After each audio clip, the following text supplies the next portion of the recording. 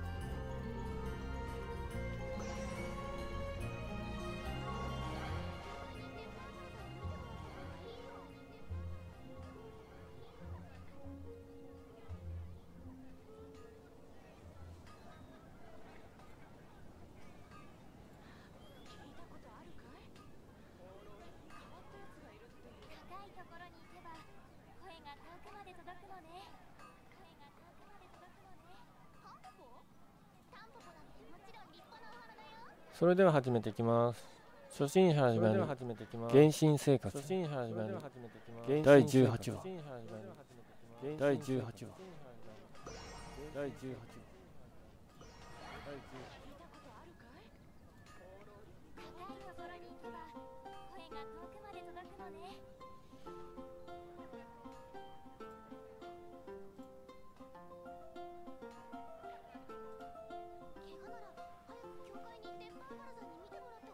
もしコメントとか、映像を見られたりしたらコメントで教えてください。よろしくお願いします。それでは行きます。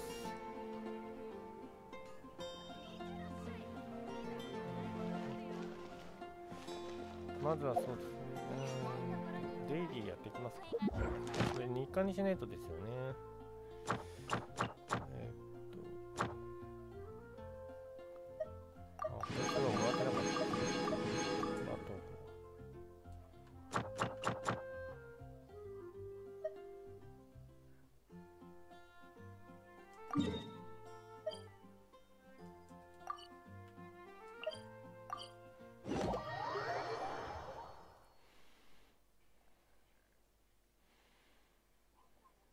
シャーク、つぐく、が入室しました。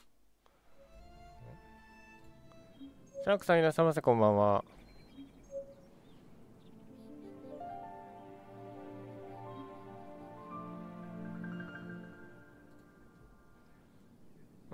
今、原神始めて、今、ゲイリーやるとこですね。デイリー今消化するとこです。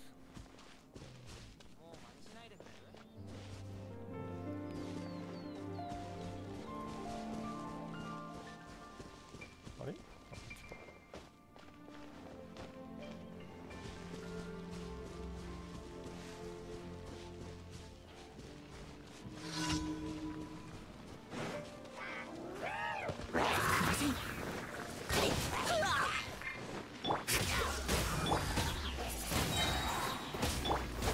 アロマが入室しました。アロマさん、はい、いらっしゃいませ、こんばんは。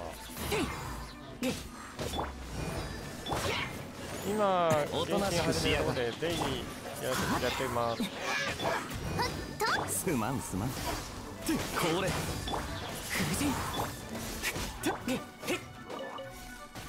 日課にしないとですよね、これ。こいつはどうだ？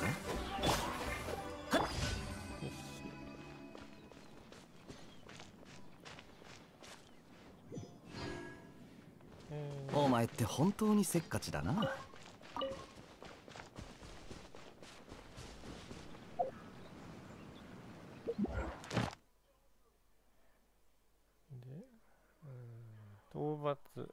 盗賊討伐ですか。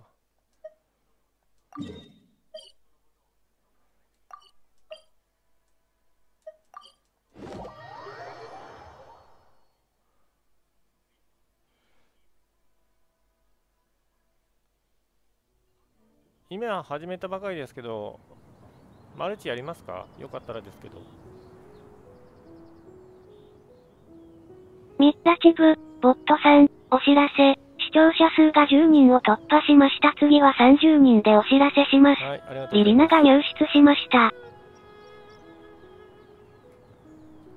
リリナさんいらっしゃいませ、こんばんは。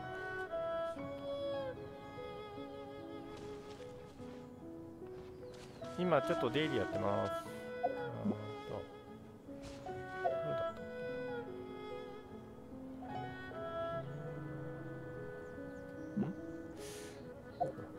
あ、こっちか。こ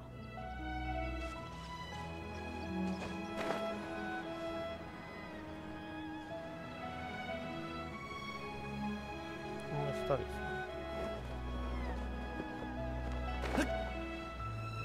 あ、いたいたいたいた。ドーン。相手を間違えたら痛い痛い痛い。みんな頑張ってね。うわっくそ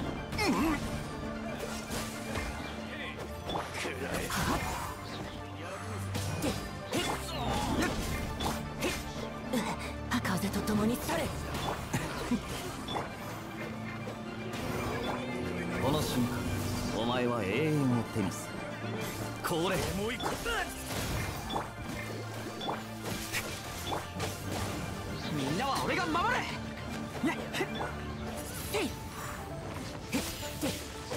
おとなしくし。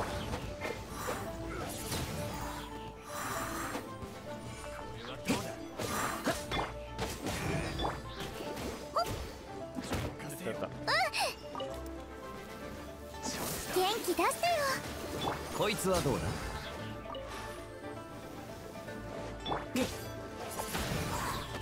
燃えろ。やっ引くぞ。よし、オッケー。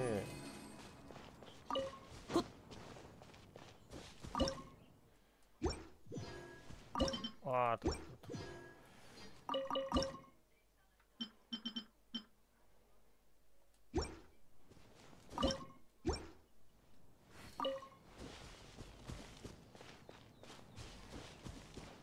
し、じゃあ次ですね。次は、習うより慣れろ。じゃあ飛んで。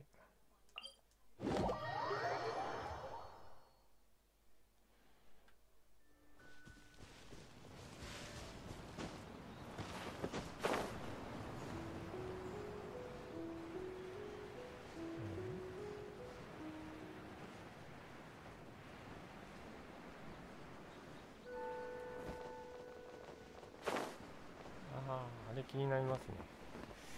ちょっと取っていきますか。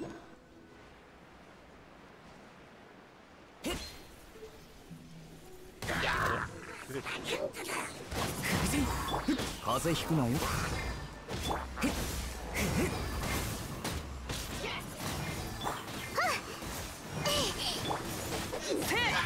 全力攻撃だ。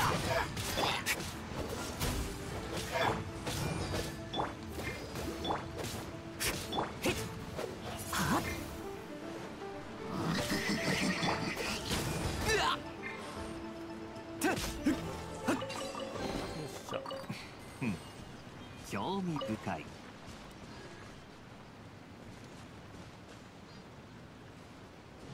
あそこにもありますね。あれも取りたいです。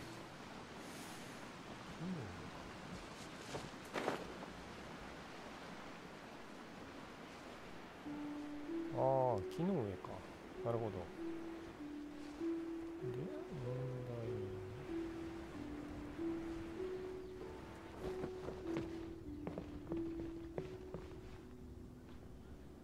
なるほど。精霊ですか。あ、いたいたいたいたいた。こだった危ない。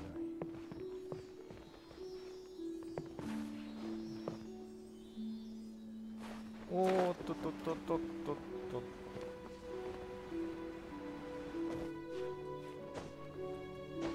あれ？どこ行った？どこ行ったか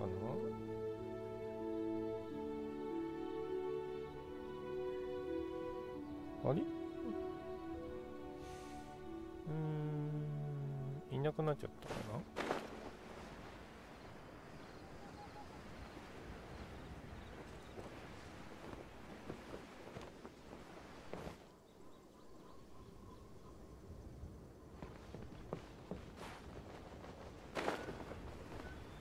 あ、いたいたいたい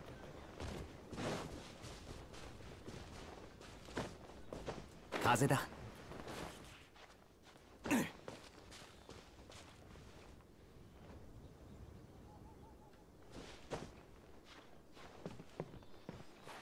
うわー、これここ滑るんだ。厄介だな。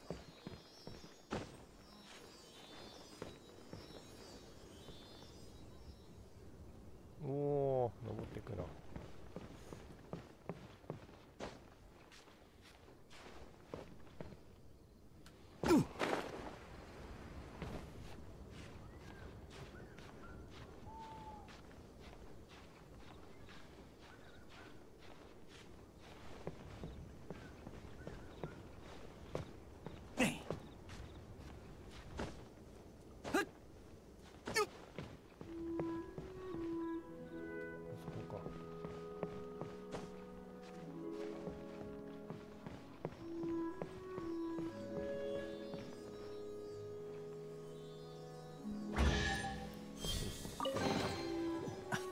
あれ？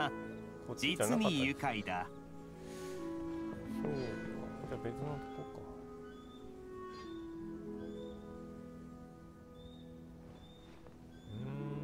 どこにいんの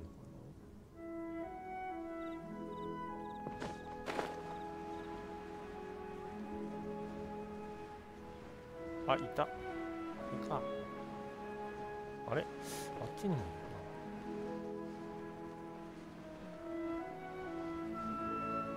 ちょっとこっちから行きますか。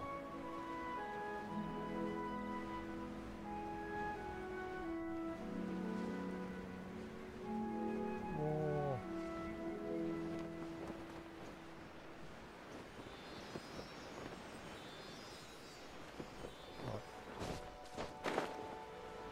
どこ行った？そっち？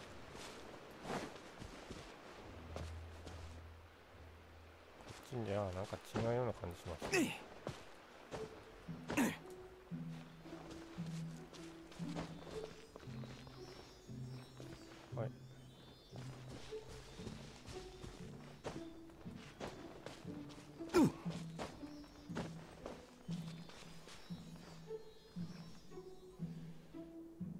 アルマさん、ジャックさん、音声とか映像とか大丈夫ですか？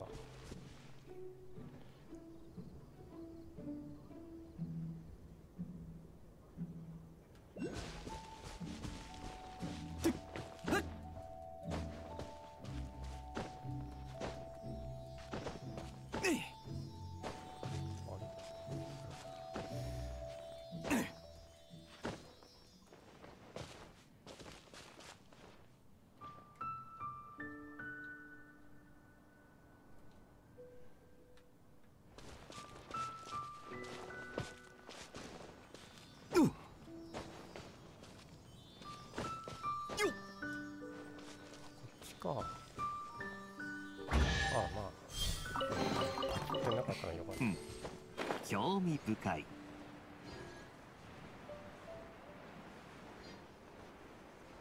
もし大丈夫でしたら、それで何よりです。さっきだ。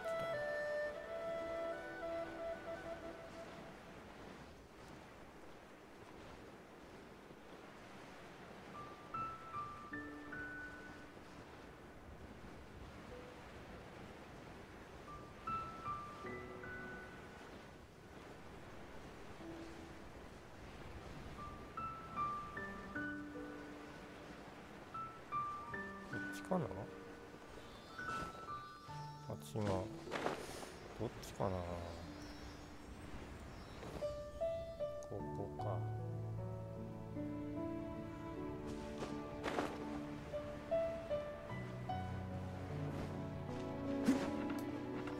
これやった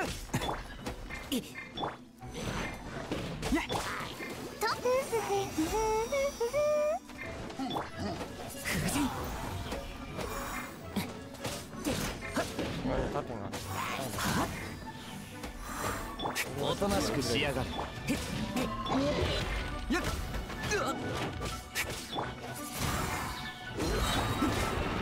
これ風と共に去れ。燃えろ。おとなしくしやがる。すまんすまん。みんながそばにいてくれるわ。みんなを守るからね。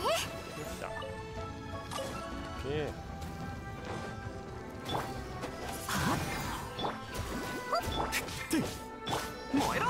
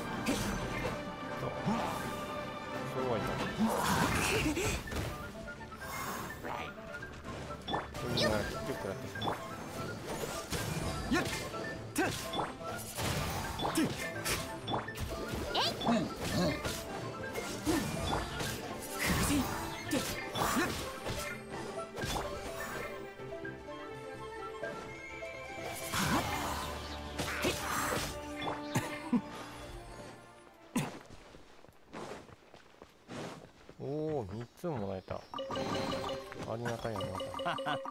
実に愉快だ。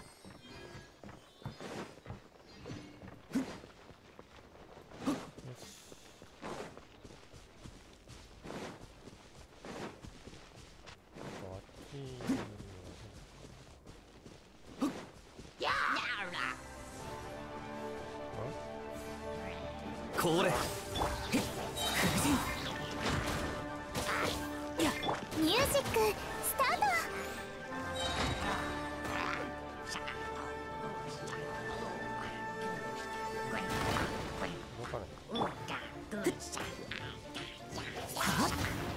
風と共に去れ。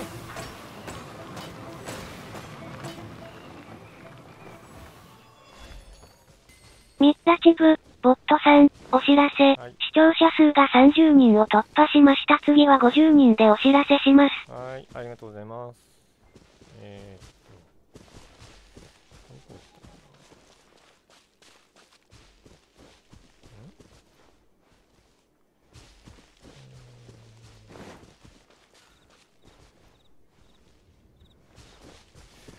精霊さんどこですかね。いないんですよ。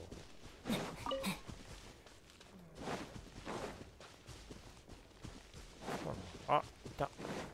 あ、いたってさっきの。どうだ。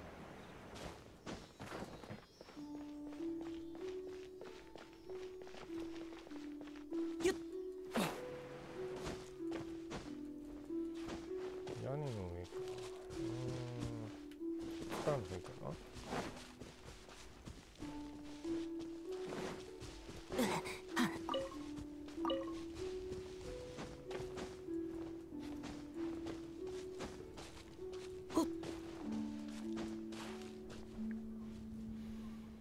この方向ですから、なんかそっちっぽいですね。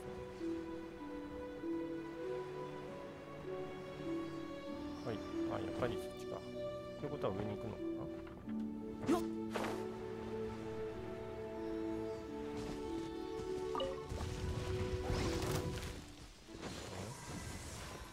ああ、そういうこと。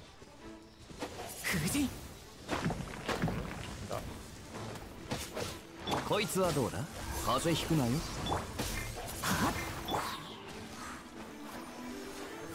ってこれ。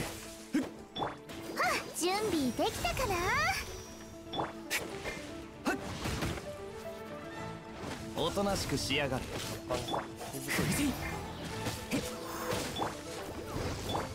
こいつはどうだ。全力コール。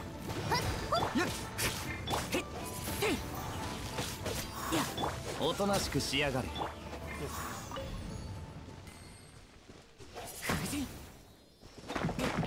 んなを守るからね。こいつはどうだ。実に愉快だ。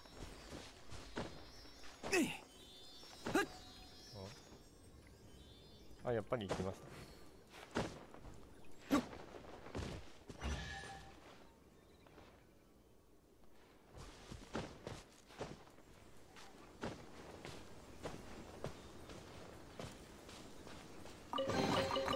なかなか運がいいじゃないか。問題はあそこですね。あれどこなのかな。あ、いた。あれか。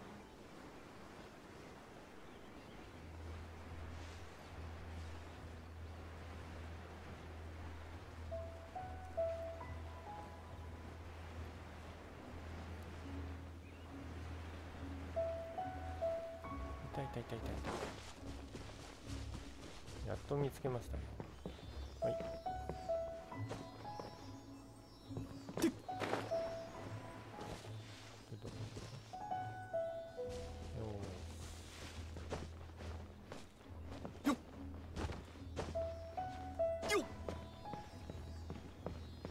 お、いいですね。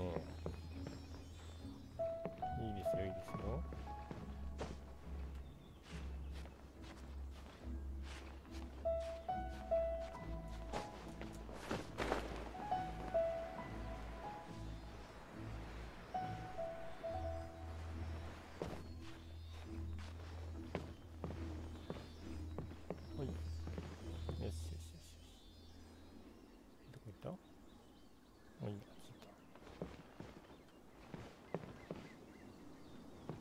おっと危な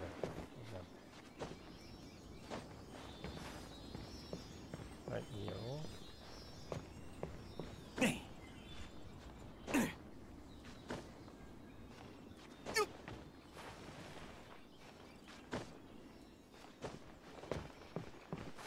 あ、危ない危ない。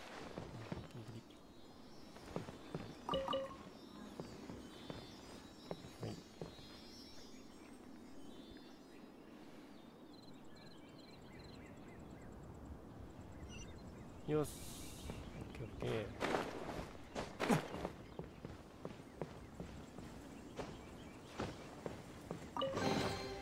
ー。なかなか運がいいじゃないか。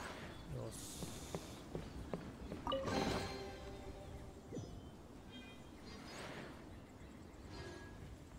よし、オッケー。じゃあイベントのじゃねえか。デイリーの続きやっていきます。あそこもありますね。ついでだからアロマが入室しました。はい、アロマさん、お帰りなさい。ついでだからこれ取っちゃいますか。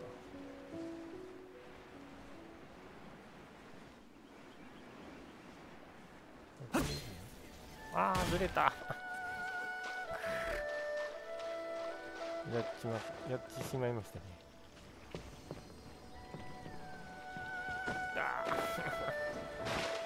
もったいないことを。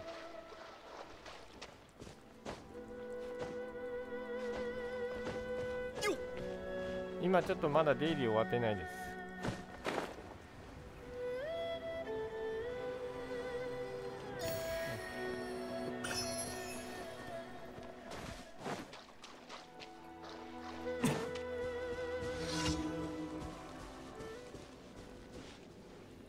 今デイリー終わったらよかったらマルチしませんか？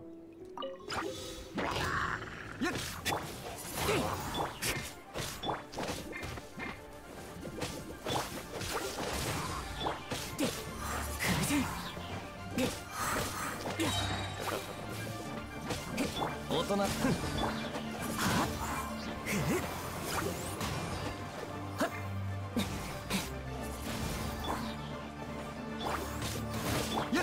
ほどほどにしておけよ。こいつはどうだ。風神。よ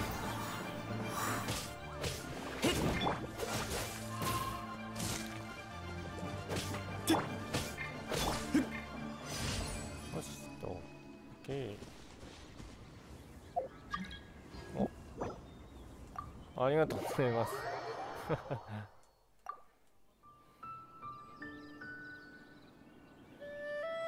いやいやいや、ありがとうございます。助かります。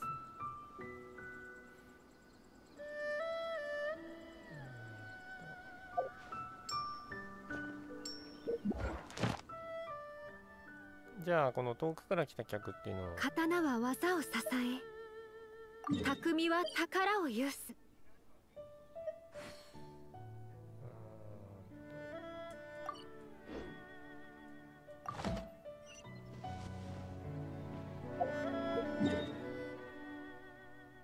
あれどこ行ったっけ。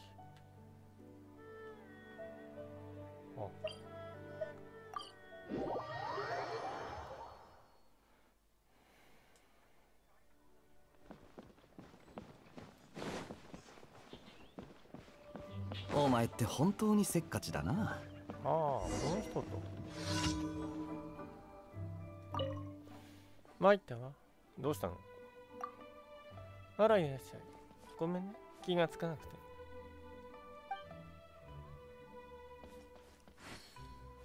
周辺の怪物がどんどん増えてきてね。旅館に入ってからなんて旦那はいつも言ってるけど、でもいざという時に彼一人しか。とても心配だわ。もしお時間があれば周りを見てきてくれる？分かった。手伝ってくれてありがとう。とにかく頼むわね。報酬はちゃんと払う。お、かっこいいですねこれ。あれ、このキャラ初めて見ますけど。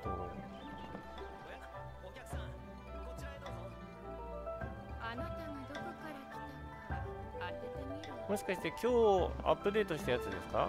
新しく来た。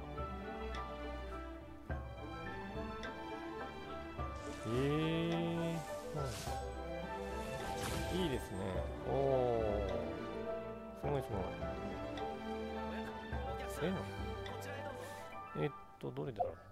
あ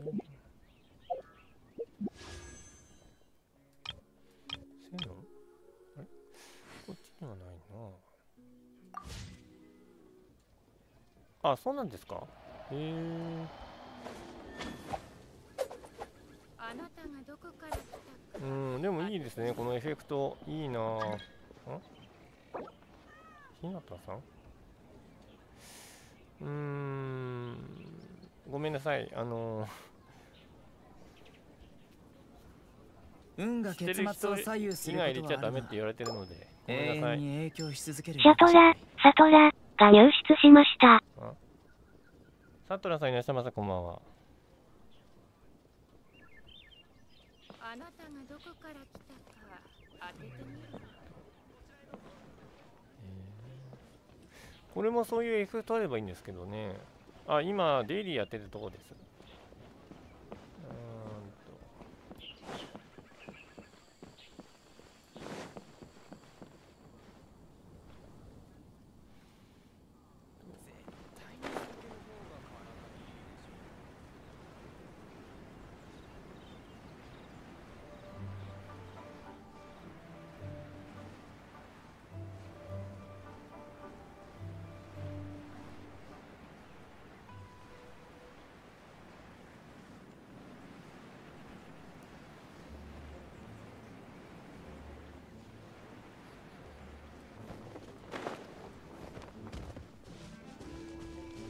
できればマルチする際に私コメント言ってもいいんですけど、マルチしたいとかってコメント一言もあればもちろん入っていただいても構いませんので、私も大歓迎ですのでよろしくお願いします。なかなか運がいいじゃないか。まあ私は結構最初の時いろんな人入れてたんですけど、途中でまあいなくなったり時もありましたので、あと知らない人入れない方がいいよって言われてたので、おとなしくしやがれ。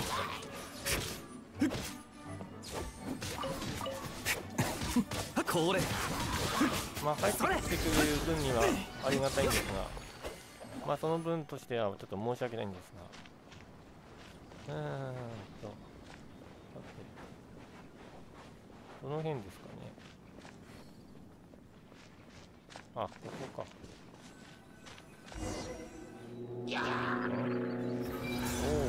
おとなしくしやがれ。すまんすまん。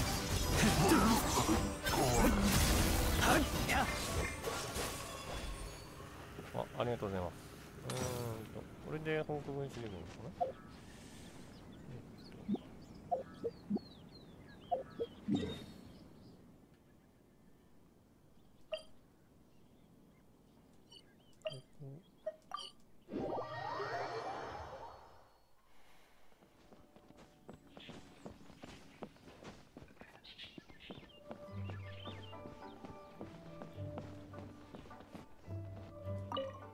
終わった？終わった。これでしばらくは平安の日々を送れるわね。お疲れ様。報酬受け取ってね。はい、いただきます。じゃあまあこれで OK ですね。じゃあデイリーを、冒険者協会だ。じゃあちょっと冒険者協会行きます。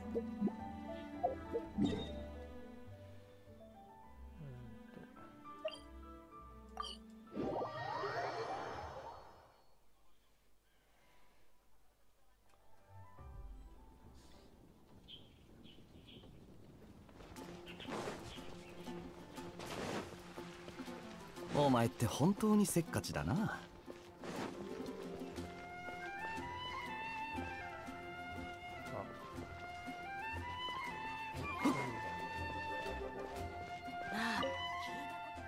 こ何かあるかな。あ、そっか、一回書いてしなきゃいけないんでしたっけ。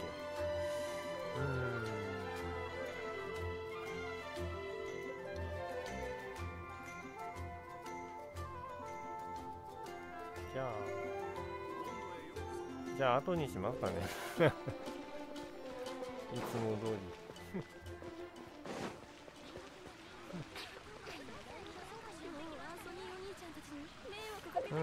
じゃあですね。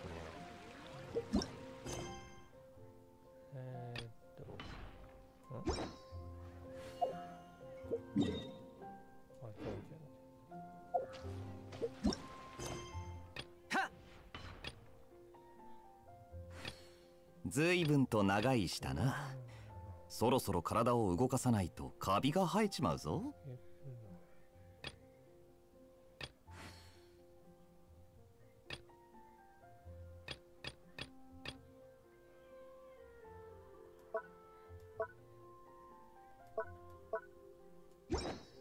そういえばアルマさん、クリアしてない任務とかってあります？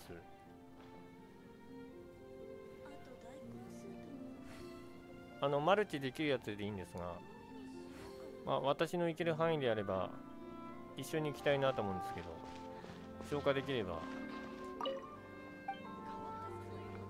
隣国のリーゆえには特にないですか。はい。仲悪いですね。私ばっかりお手伝いしてもらって。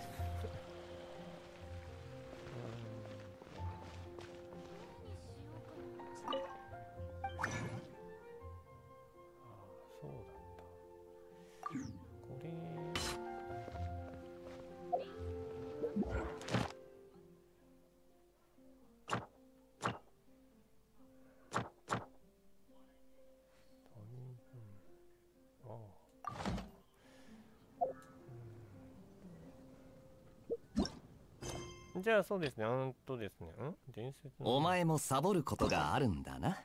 これか。これ。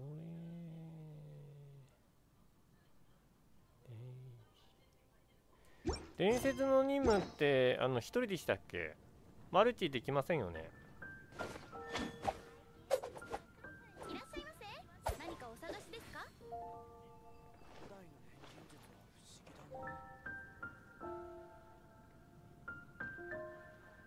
ストーリー、キャラストーリーのやつですよね。一人ですよね。絶対直すからな。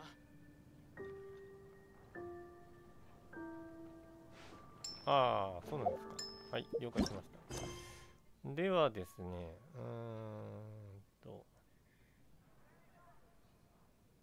じゃあこの研究、悲鳴の研究ですか？石碑？研究か、これは前のやつだか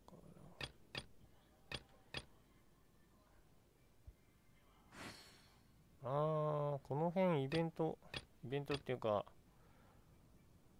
てないんだよな。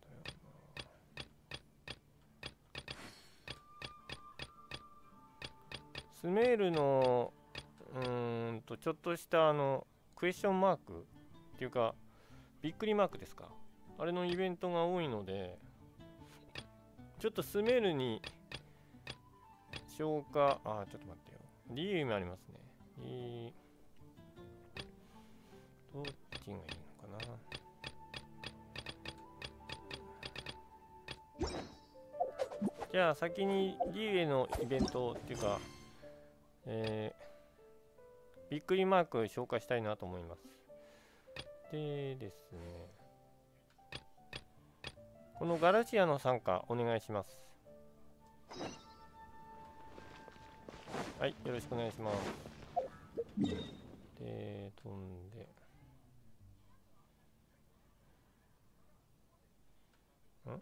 こっちか。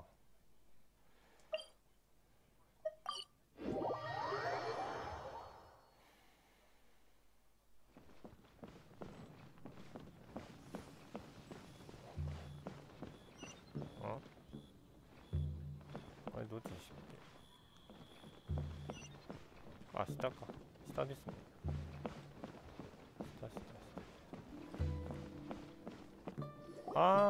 料理のイベントでしたっけ？そういえばこれ放置してましたね。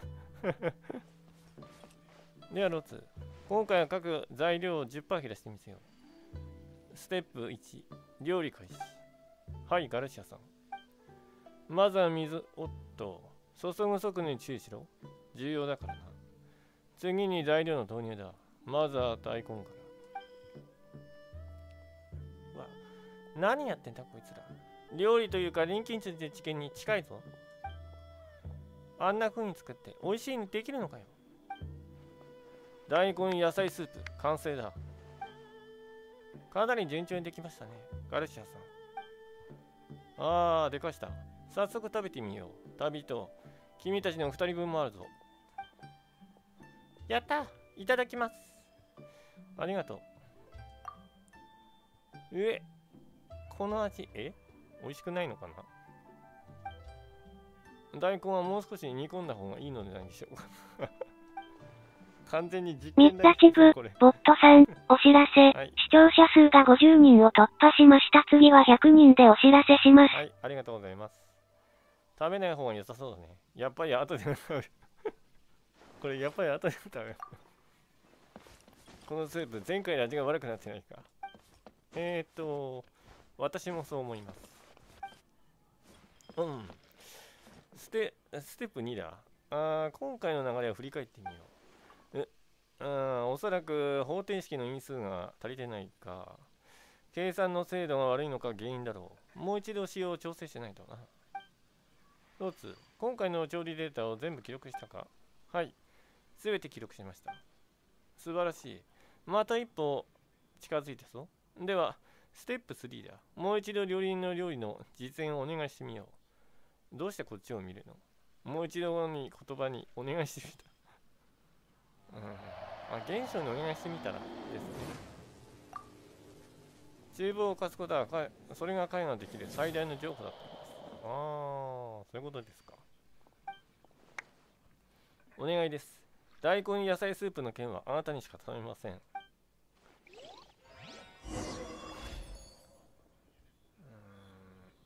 ていうことはこれ私が料理すればいいんですかね。どんなジョークで人が笑うのか俺には分からないんだ。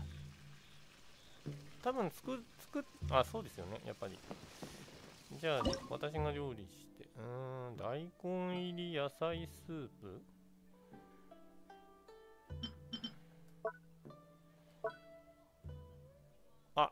これですか？これでいいんですよね、多分。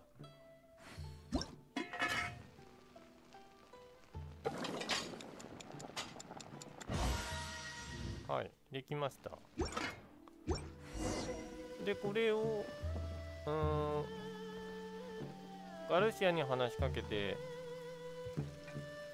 あげるって形にすればいいんですかね。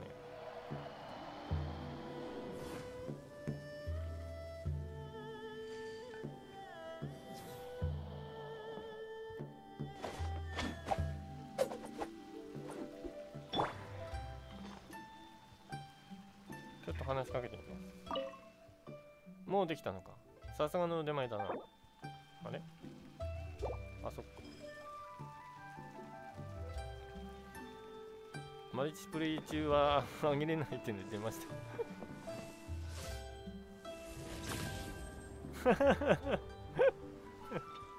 じゃあいいです。じゃあいいです。後にします。放置です。じゃあ次に行きます。浮きの光？ウコウですかね、これは。これいきます。結構放置してるの私放置してるの多いですね。こっちかな。そっかそっか。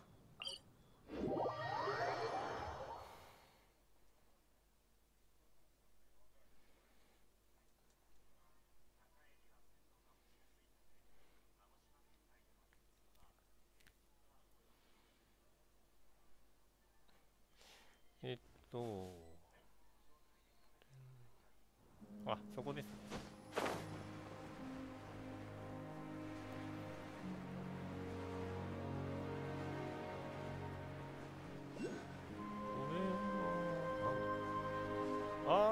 ソルシの件かな。ジャルジャージンジャーじゃなくて、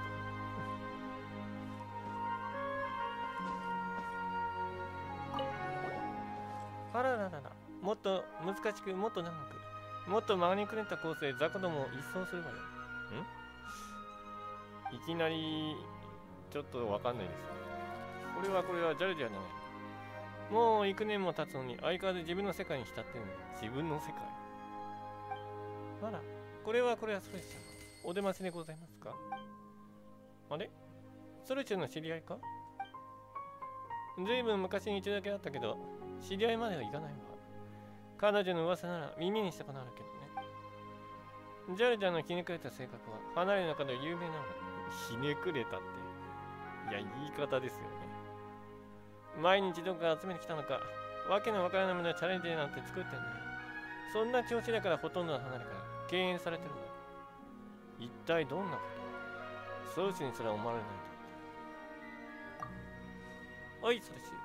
本人の前でそういうこと言うのは失礼じゃないか。お前、あいつのことそんなに知らないんだろ？噂は所詮噂に過ぎないし、今は違うかもしれないぞ。ほら、やる気満々みたいだし、もしかしたら今から離れのためになることをやるかもしれないぞ。あら、平気ですよ。ソルシュ様はズルバン様の一番の龍二ですよ。その両肩に重大な戦機を背負っておられる。もしかしたら、いずれソルシュ様の功績は心中、シグルドの並び、私めの凡人相手に持ってもくださらないかもしれませんね。ソルシュ様は直々にお言葉いただけるなんて、身に余る光栄にございますわ。それは特に昔に住んだことでしょ。今更虫かなれでちょうだい。そうそう、おっしゃられても我ら離れぬもの。過去をしっかり胸に刻んでおくべきでは。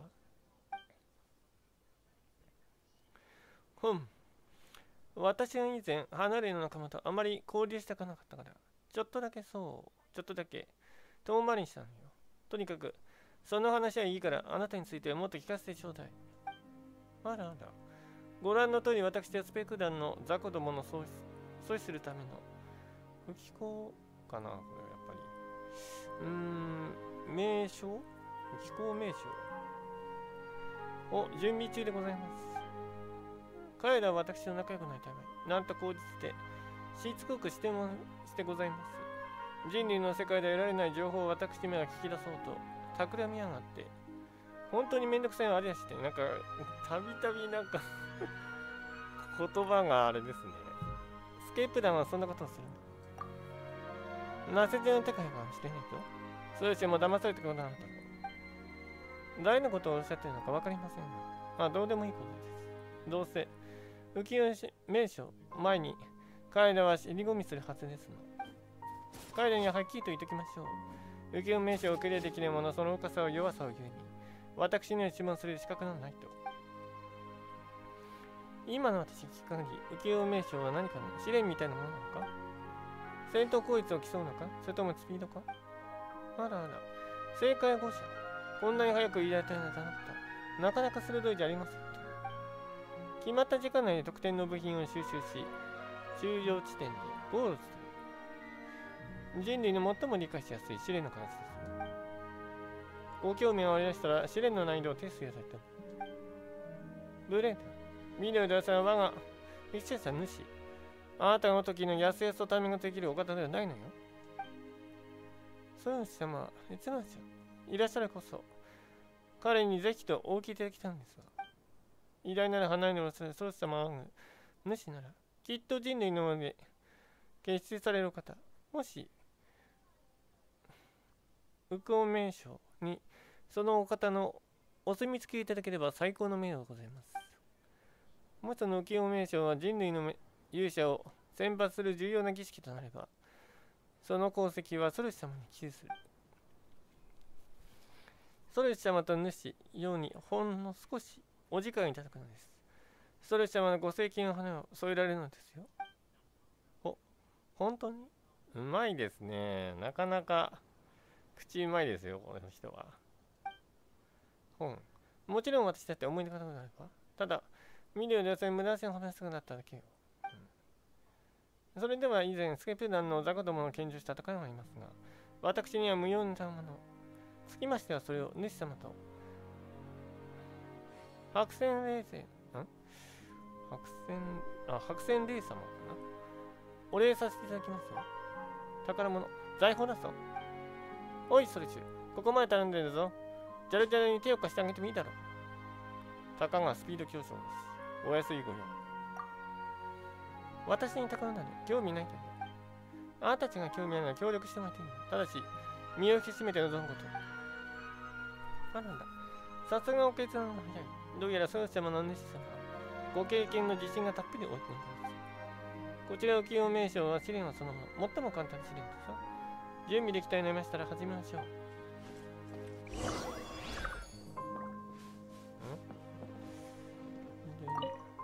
いかがでしょう。もうちょっと準備が必要ですか。早速始めよう。おう、新米じゃないです。いつだって俺らでは最高のパフォーマンスを披露できるぜ。たかが全てが阻止する試練でしょ。私と緑のドラセナに造作もないわ。あらあら、さすが教師者。すごい生き物ですわね。さあ、あなた方も優秀。拝見いたしましょう。ということですね。スタート。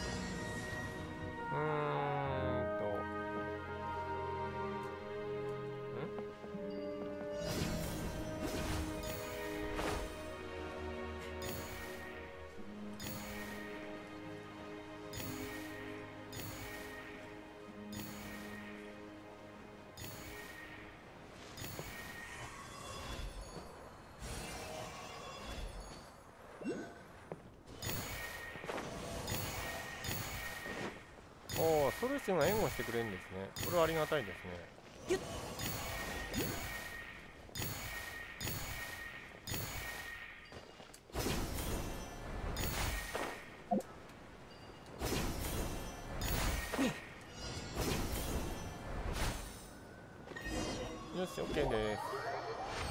ジャルジャーの元に戻ってきた。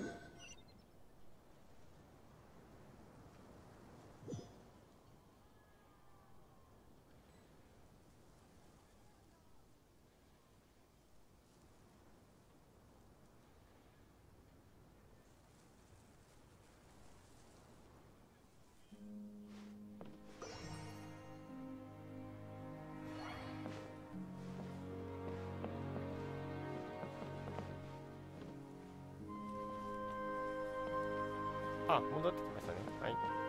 じゃあ話しかけます。あらら、さすがそう島津西様。最初の試練をやすやすとクリアしましたね。でも試練はまだまだ始まったばかり。え、これだけじゃなかったんですか。2箇所の試練はレイアウトの調整の関係で1日お待ちください。次は直接試練の場所でお会いしましょう。大方の方法はお伝えしますわね。まだ1日かかるのか。おやちょっと手が過ぎるから急いで難易度を上げようとしてるんだろう。構わないわ。じゃあじゃあ、まだ緑のドラセナの力を知らない。難易度を上げたところで彼を止めることはできないんでしょう。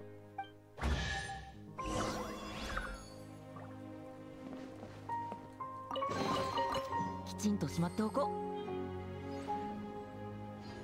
これ1日待たないとなんかダメっていうことなんですけど、待たないとダメなんですかね。やっぱり。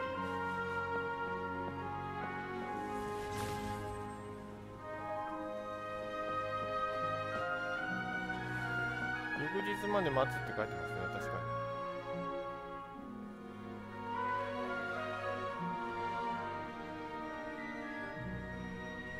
ああ、やっぱそうなんですか。これって、なんかまだまだありって言ってましたけど、もしかしてさらにまた翌日ってことですかなんかそんなような気がするんですけど。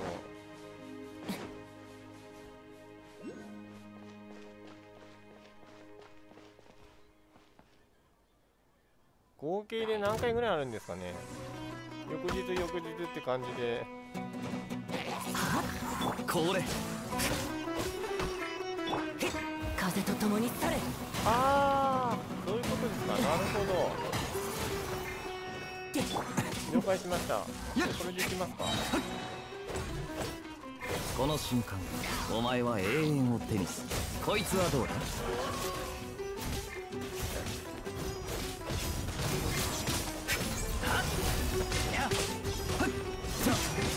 ありがとうございます。なるほど、そういうことですね。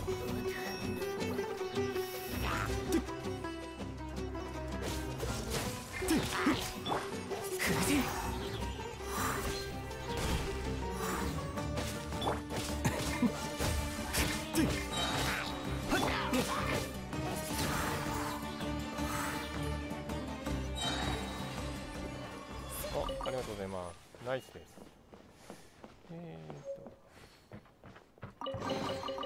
旅の収穫だ。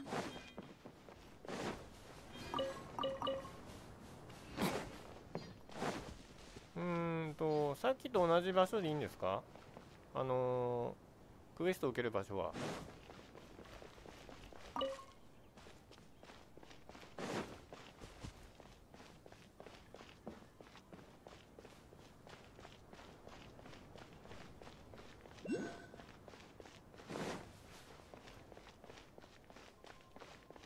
あ、はい、了解しました。ありがとうございます。確かこの辺りでしたよね。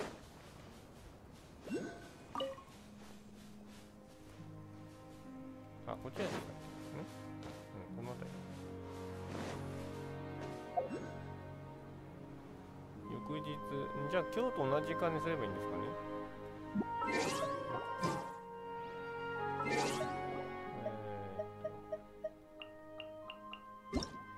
今現在は14時になってますね、こっちでは。そうすると、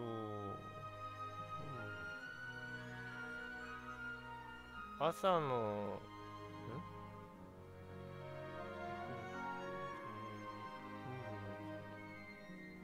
10時間の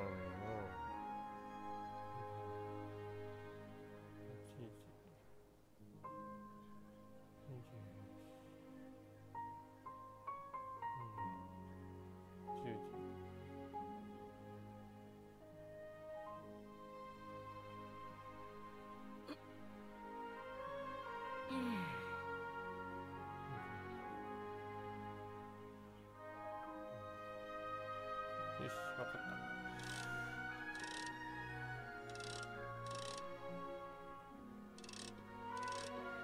りあえず丸一日やればいいみたいですね。じゃあ2時間3時間後か。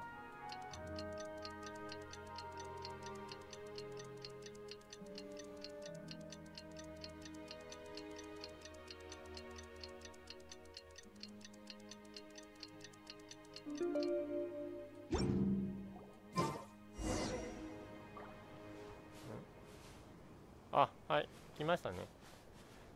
あれ？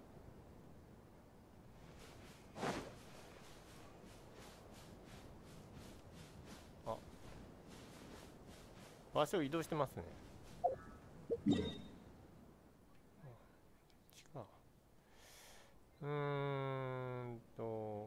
ここの方にいいのかな。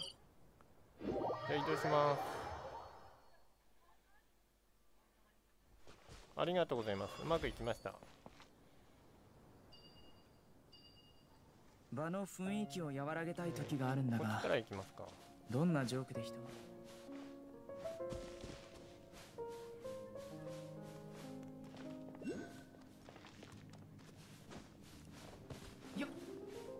ああ、そういえばこの緑のあれでいいんでしたっけ？できるんですよね、確か。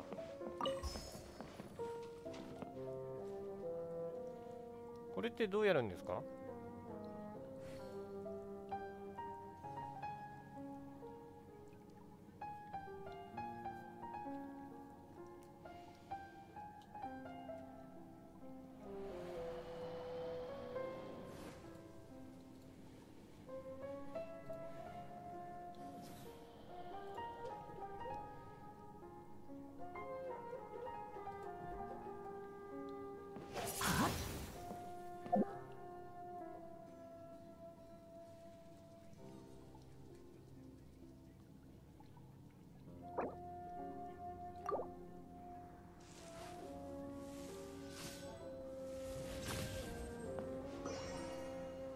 あ、そうなんですか。わかりました。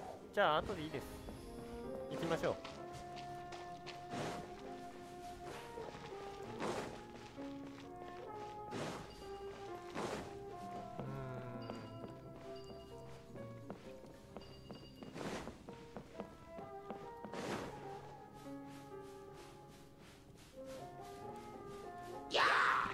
おお、ナイス。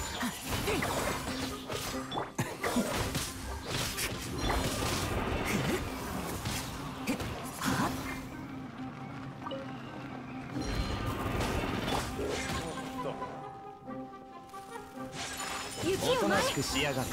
風邪ひくの？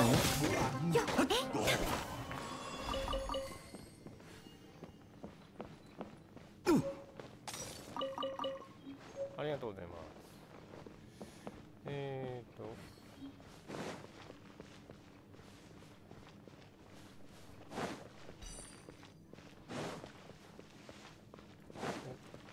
あ、トカゲもらった。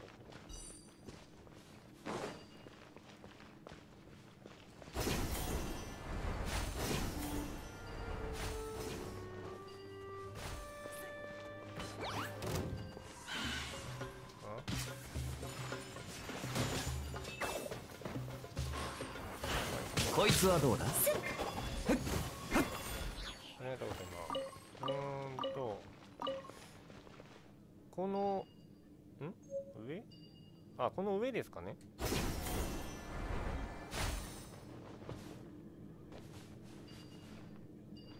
もうちょっと上かな。あ、ここかな？違うの。どこだ？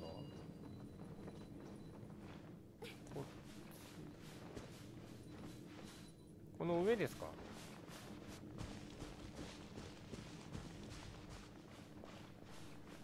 っちか。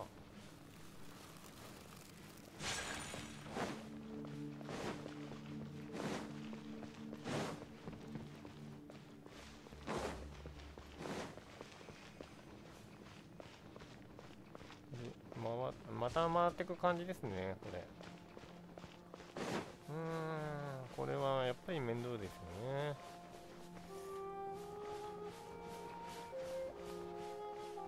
上行った方がいいかな。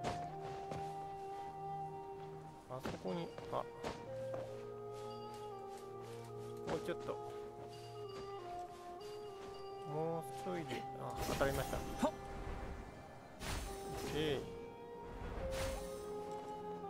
ナイスです。で、あっちですね。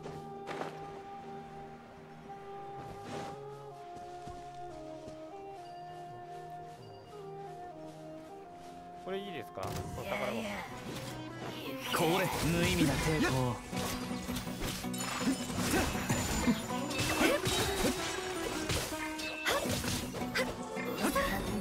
ありがとうございます。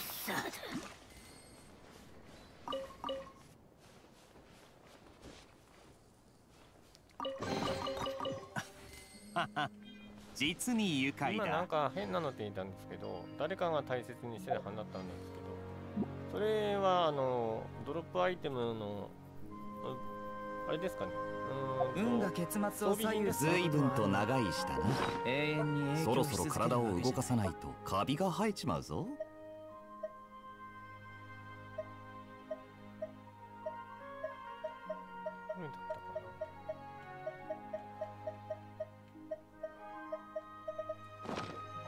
あ、素材。はい、了解しました。素材。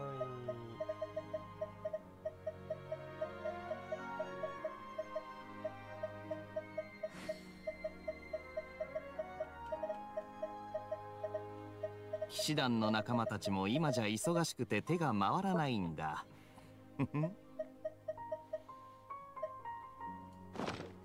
強化素材とかですかね。こ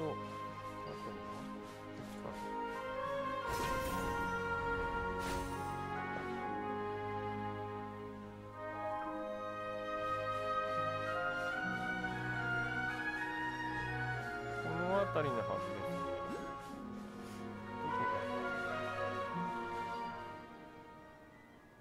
す。わあ、いいですね。いろんなキャラクターいますね。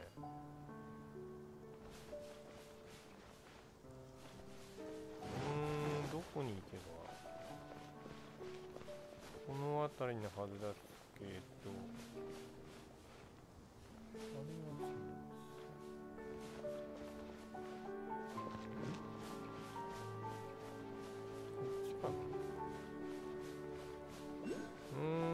ちょっと微妙ですね。どこだろう。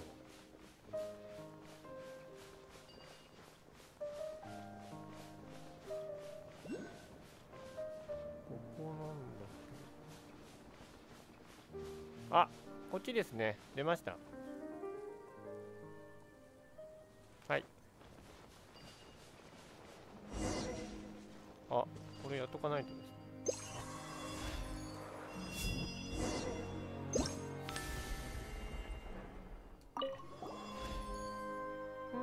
一緒に来た仲間たちみんな離れちゃったみたい。彼女に探してくれないかな。そんなに遠くに行けないはずだから。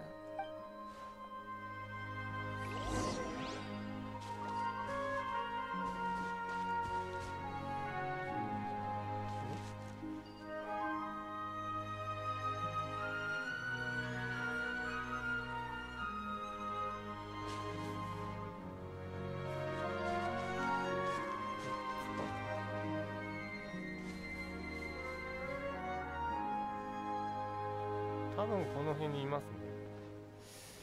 あれ？こ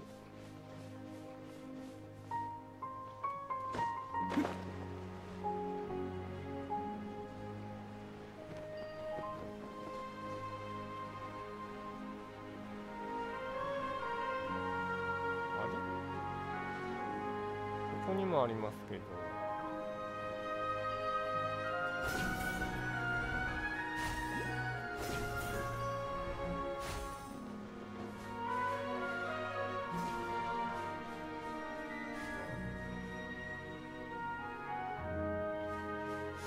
どこだろう。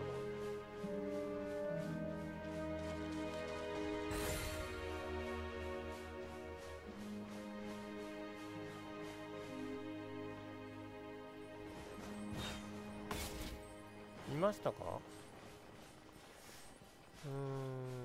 こっちじゃないんですよね。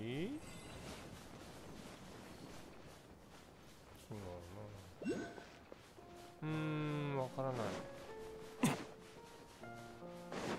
かりませんね、これは。うわ、どんどん離れてますね。なんだろうな。まさか。いやいやいやいやいや。この上ですか？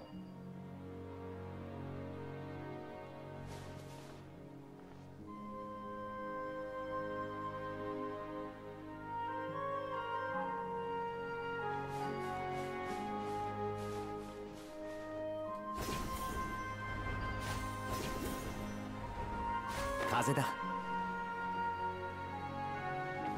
え？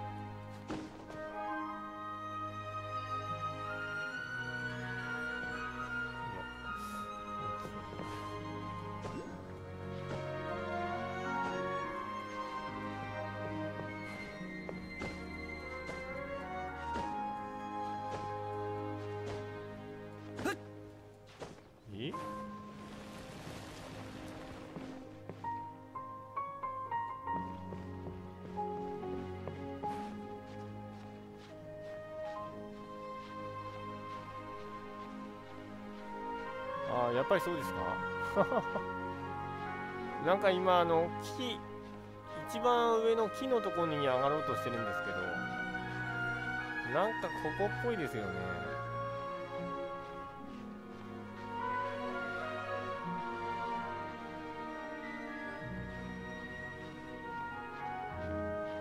いやー、高いですね、ここ。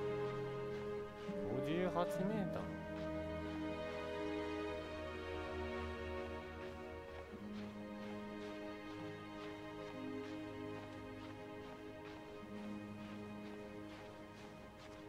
あ、いました。あっちです。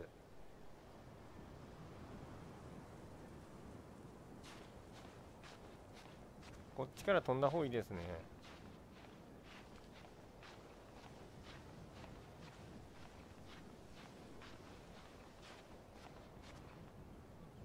見えましたか？あそこにいます。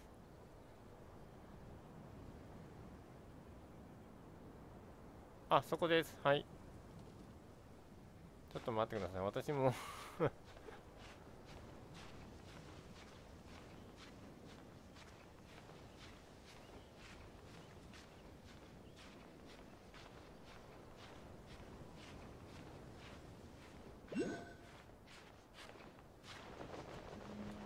お楽しみはこれから。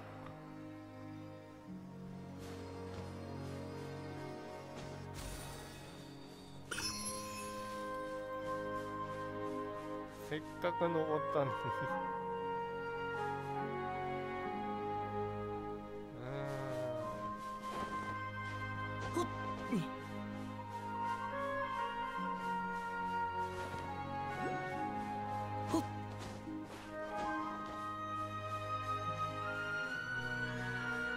もしかして回っていきました？この世界も俺に応えているのか。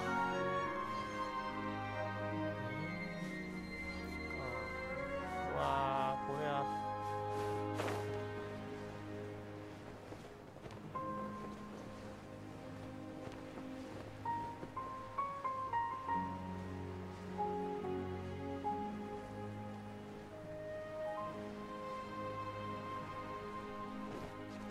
せっかくここまで来ましたからね。なんとか上に上がりたいですね。ちょっと待ってくださいね。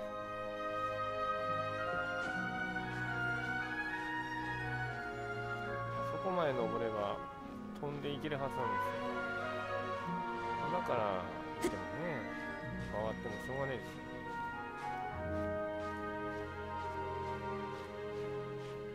なんとか行きたいな。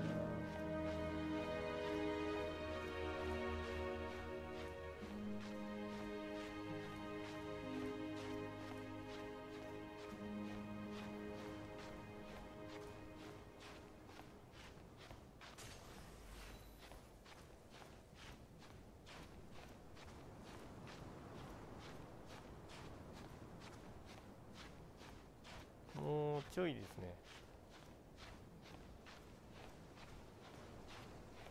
あー、登れるかな。結構ギリギリです。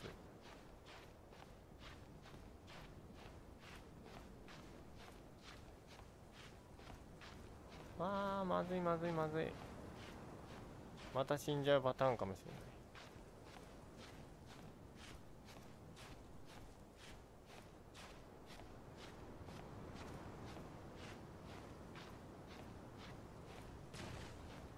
ない。あ、危ない。ああ、よかった。なんとか行けました。一番上までは行けなかったですけど。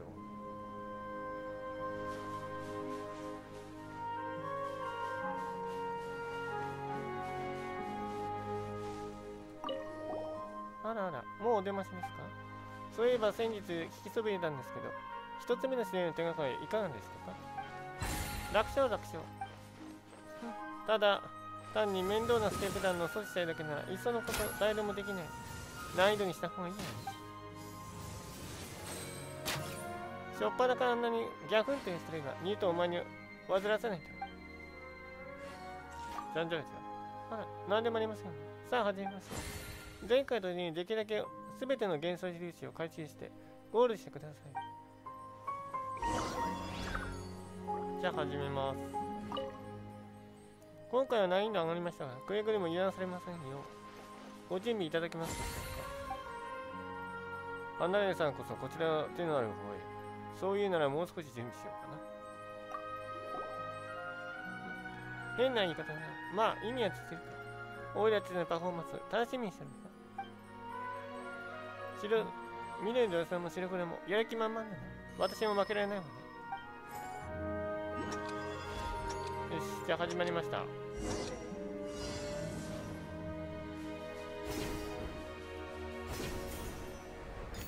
お、なるほど。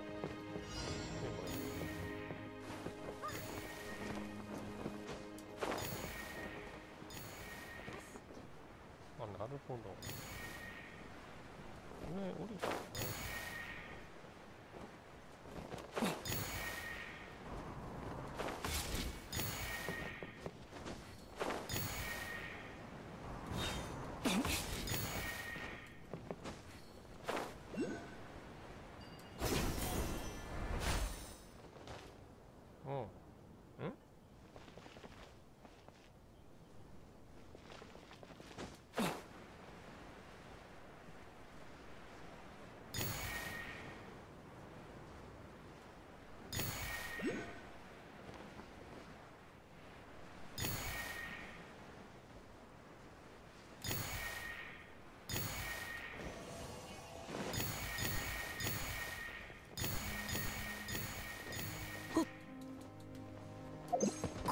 あ、ゴールじゃない。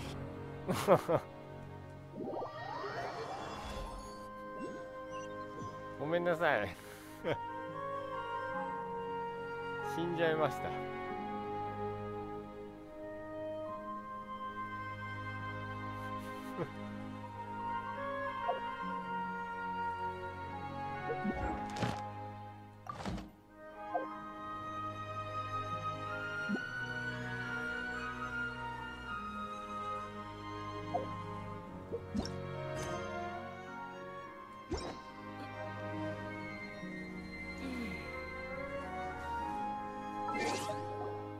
もう一回やりますね。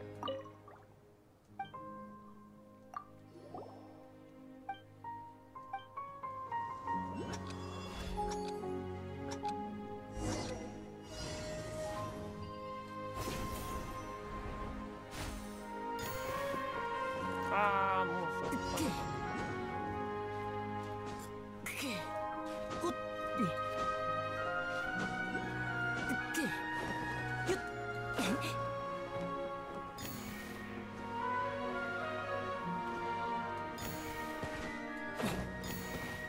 ああ、だっただっただっただった。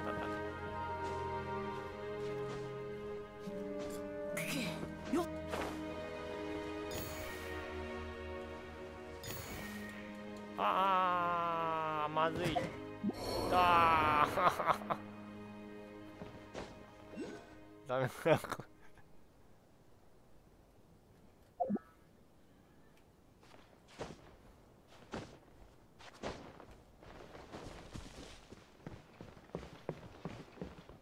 だ死んだ方が良かったですね。おとなしくしやがれ。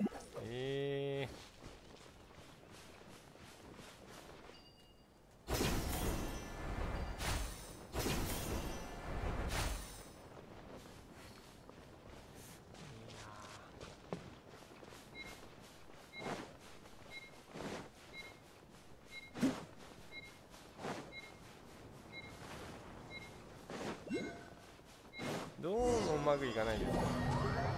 あ、戻ってきた。はい、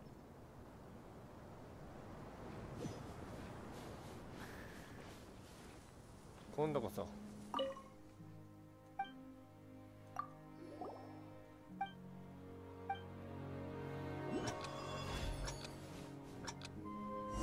行きます。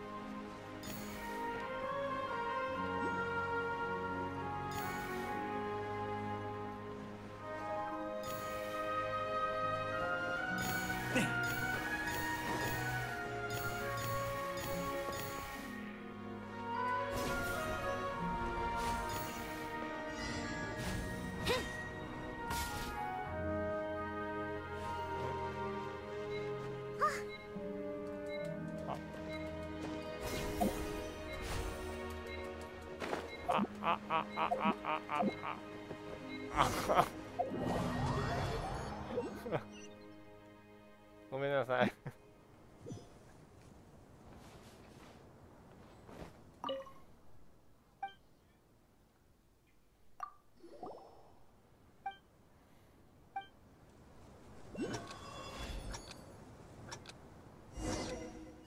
どうもうまくいかないんですね。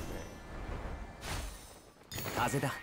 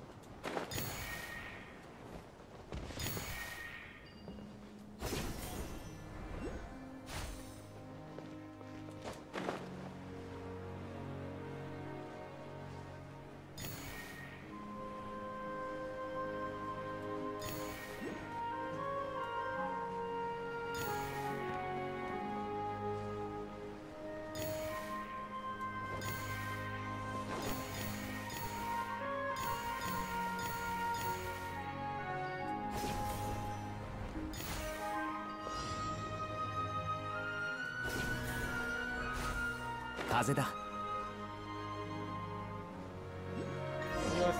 行けました。ああ、疲れました。OK です。最初のっていうか2番目のところですか。あそこで止まってもうゴールしたかと思ったんですよね。で安心したら終わってしまったっていう。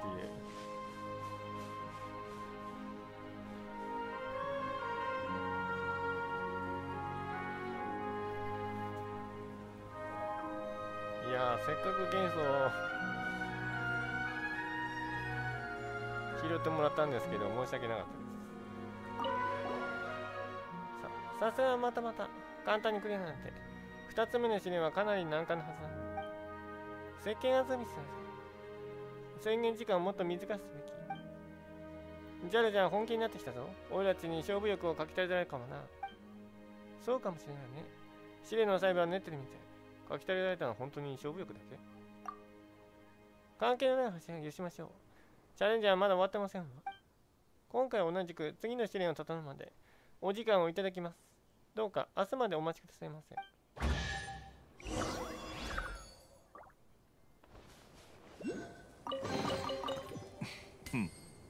興味深い。ありがとうございます。これまた一日ですよね。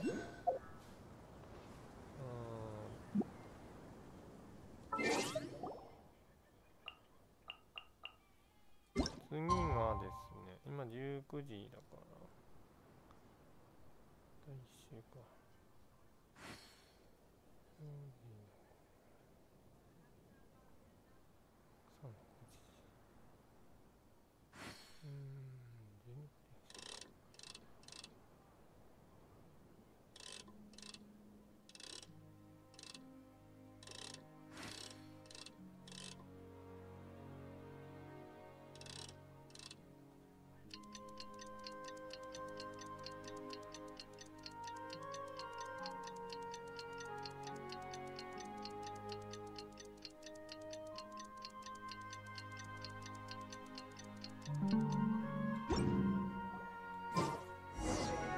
お前もサボることがあるんだな。ですよね。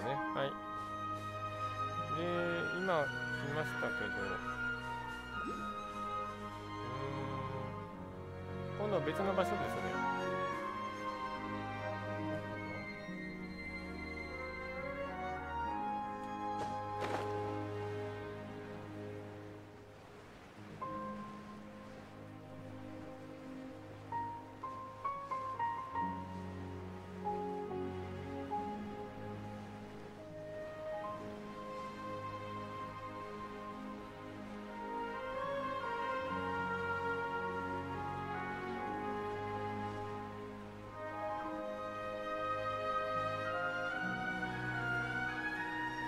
ワープした方が早いかもしれませんね。あ、宝箱ありますね。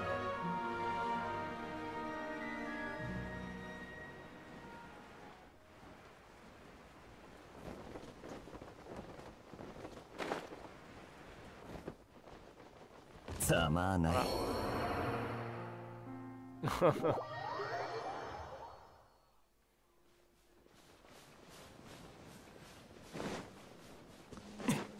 よく死にますね。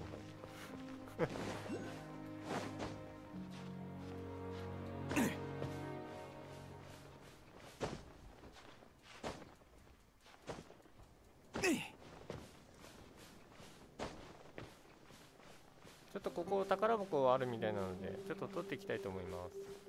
よろしくお願いします。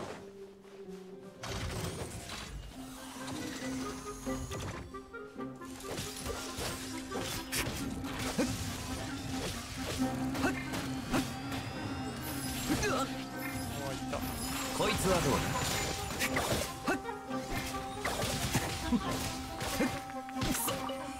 だ。おとなしくしやがる。薬も毒になり得ます。おお、なんかいろいろ手に入りましたね。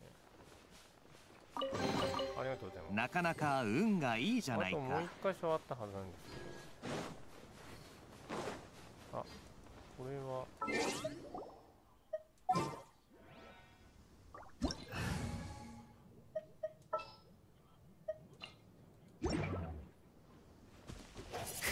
あ、間違った。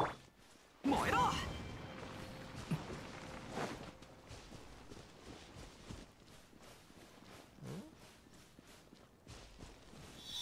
あ、なるほど。はい。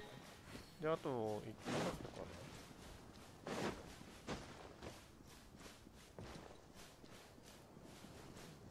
これらですかね。この2つですかね。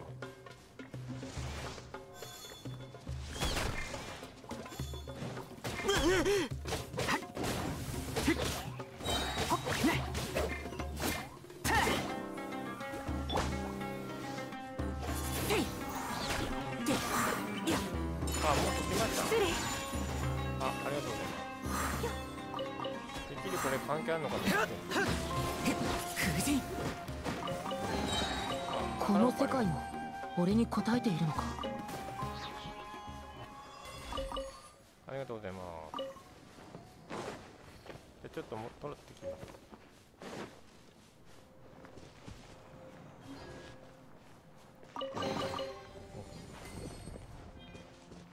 こっちはアートあるんですか？ないですね。じゃあいいです。あ、いいですね。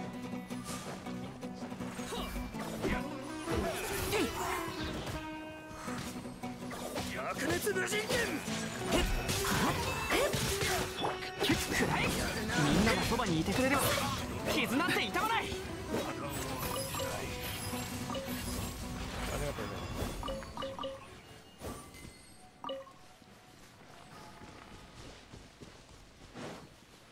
あ、これは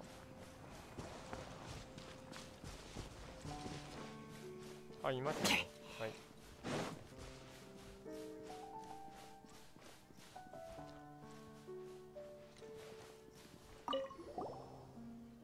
あら、時間機械ですね。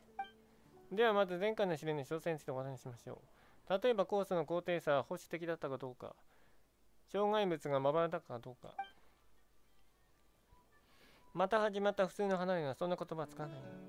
そもそも試練の前にそんなくだらない話をする必要はないわけ。言いますね、なかなか。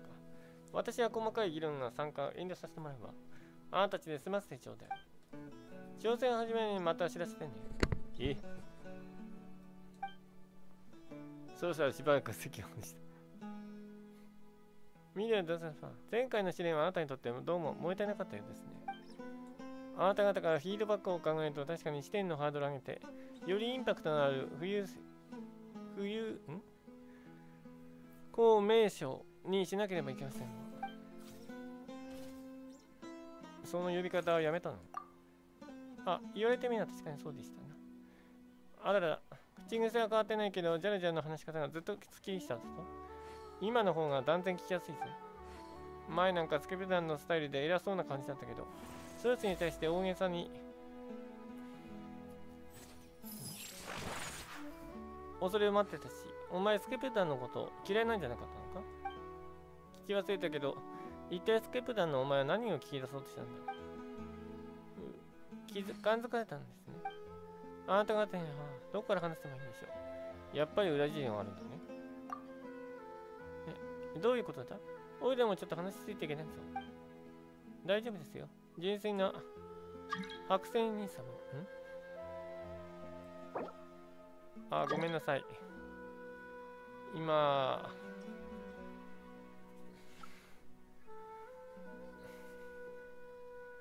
コメントをしてくれる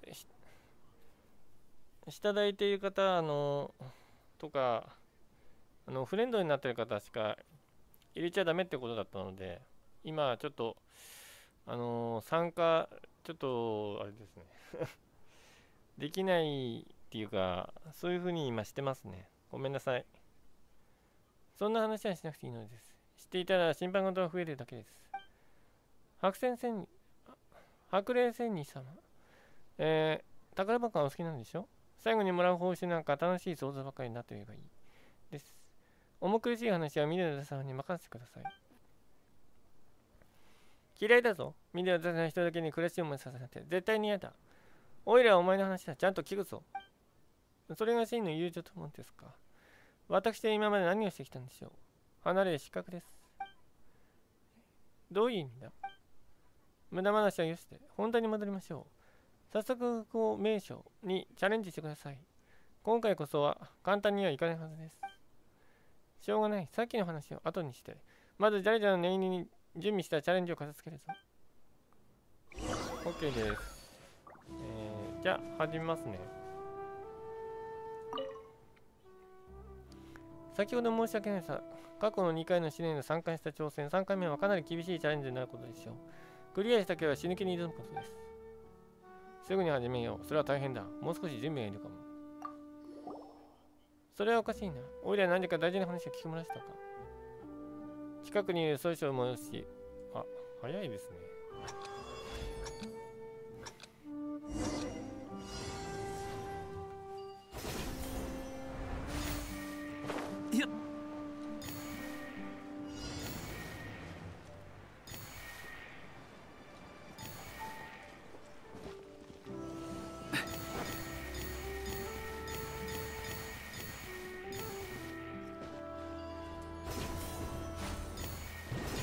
おお、すごい。あれあれー、ダメだまた。え、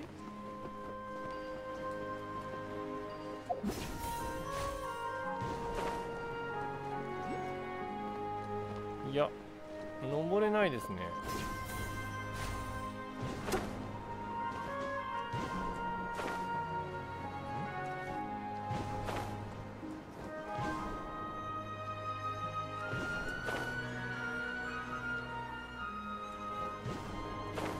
こういうことか。あー、ダメだ。あー。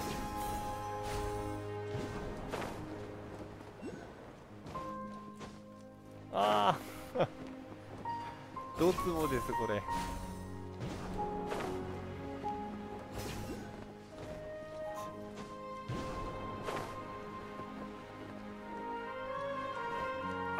ダメだな、滑り落ちちゃいますね。なんかタイミングが、あ、これダメですね。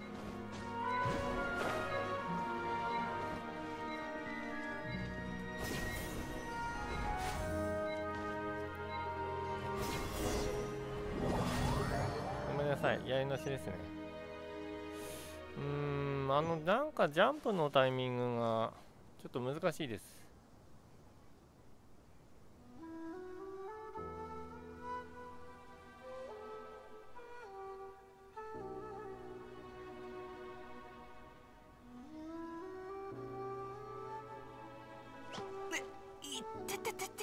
あ、いいですか？ごめんなさい。なんかうまくいかないですね。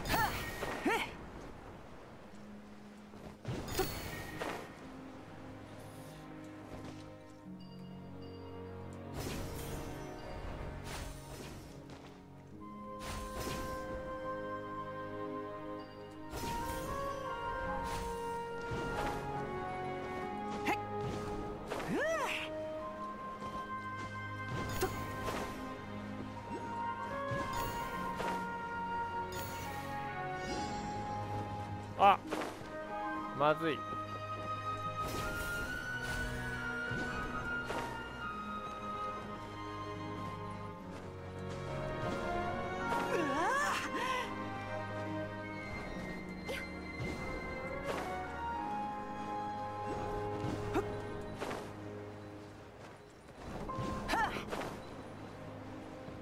うわ、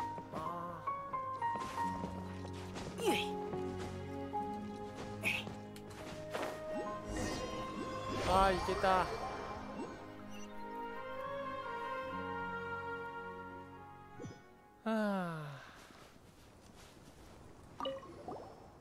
あなたこそ、私こそずっと間違えた人間ですわ。せっかくお会いできたのに、それ様の主でいらっしゃると。ジャルちゃん、何か心配事でもあるのか？どうしたの？ジャルちゃんはまた何かぼやってくる。この空港名所とやらに、さすがにちょっと疲れてきてる。ちょっと聞けなかったわ。別に何でも、失礼な話に戻りましょう。どうやらそれ様はお疲れのようですし、私も最後のコースを準備しながらなりません。アロマさん、そろそろ落ちます。お疲れ様でした。了解しました。ありがとうございました。お疲れ様でした。助かりました。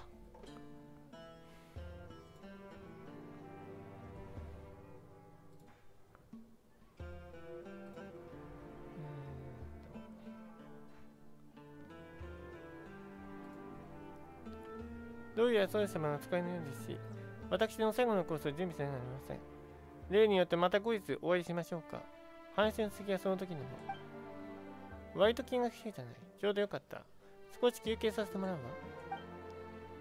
まあ主、次はまずあなたたちとジャルダの話を済ませてちょうだい。私はその間近くで休憩させていただくわ。そしたらあなたたちも詳細をじっくり議論できるでしょ。ということは、パイモンに目配せをする。ああ。それ以上心配しなくていいぞ。おいらで見るとジャルダにちゃんってフィードバックしておくからな。正真正銘のお宝だ。 OK です。じゃあまた回さないといけないですね。これ結構長いですね。ベニー冒険団出発。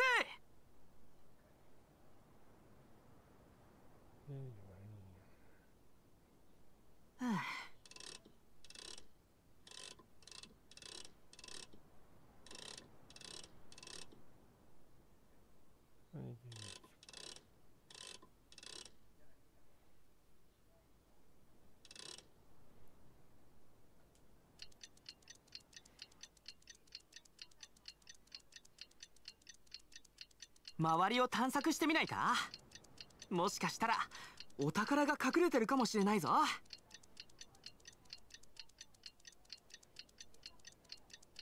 あれ、行き過ぎましたね。まあいいですか。いってててて。次はこっちの方が近いか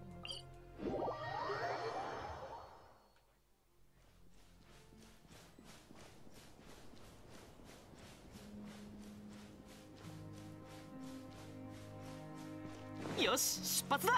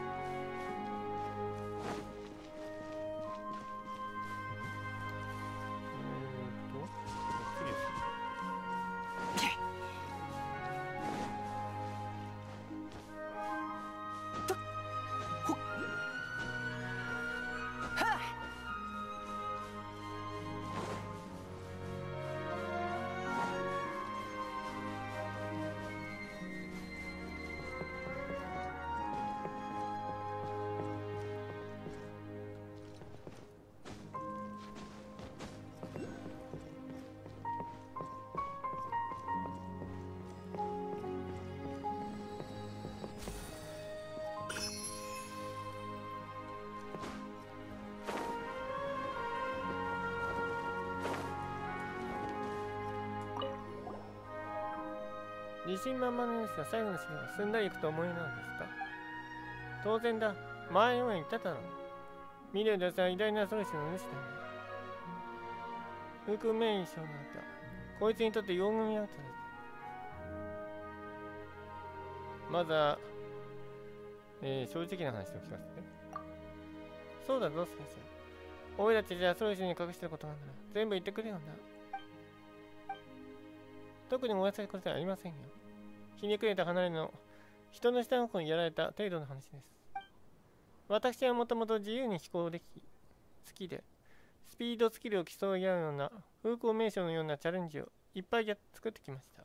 でも、一緒に楽しんでくれる離れは誰もいなかった。ああ、そういうことか。寂しかったんですね。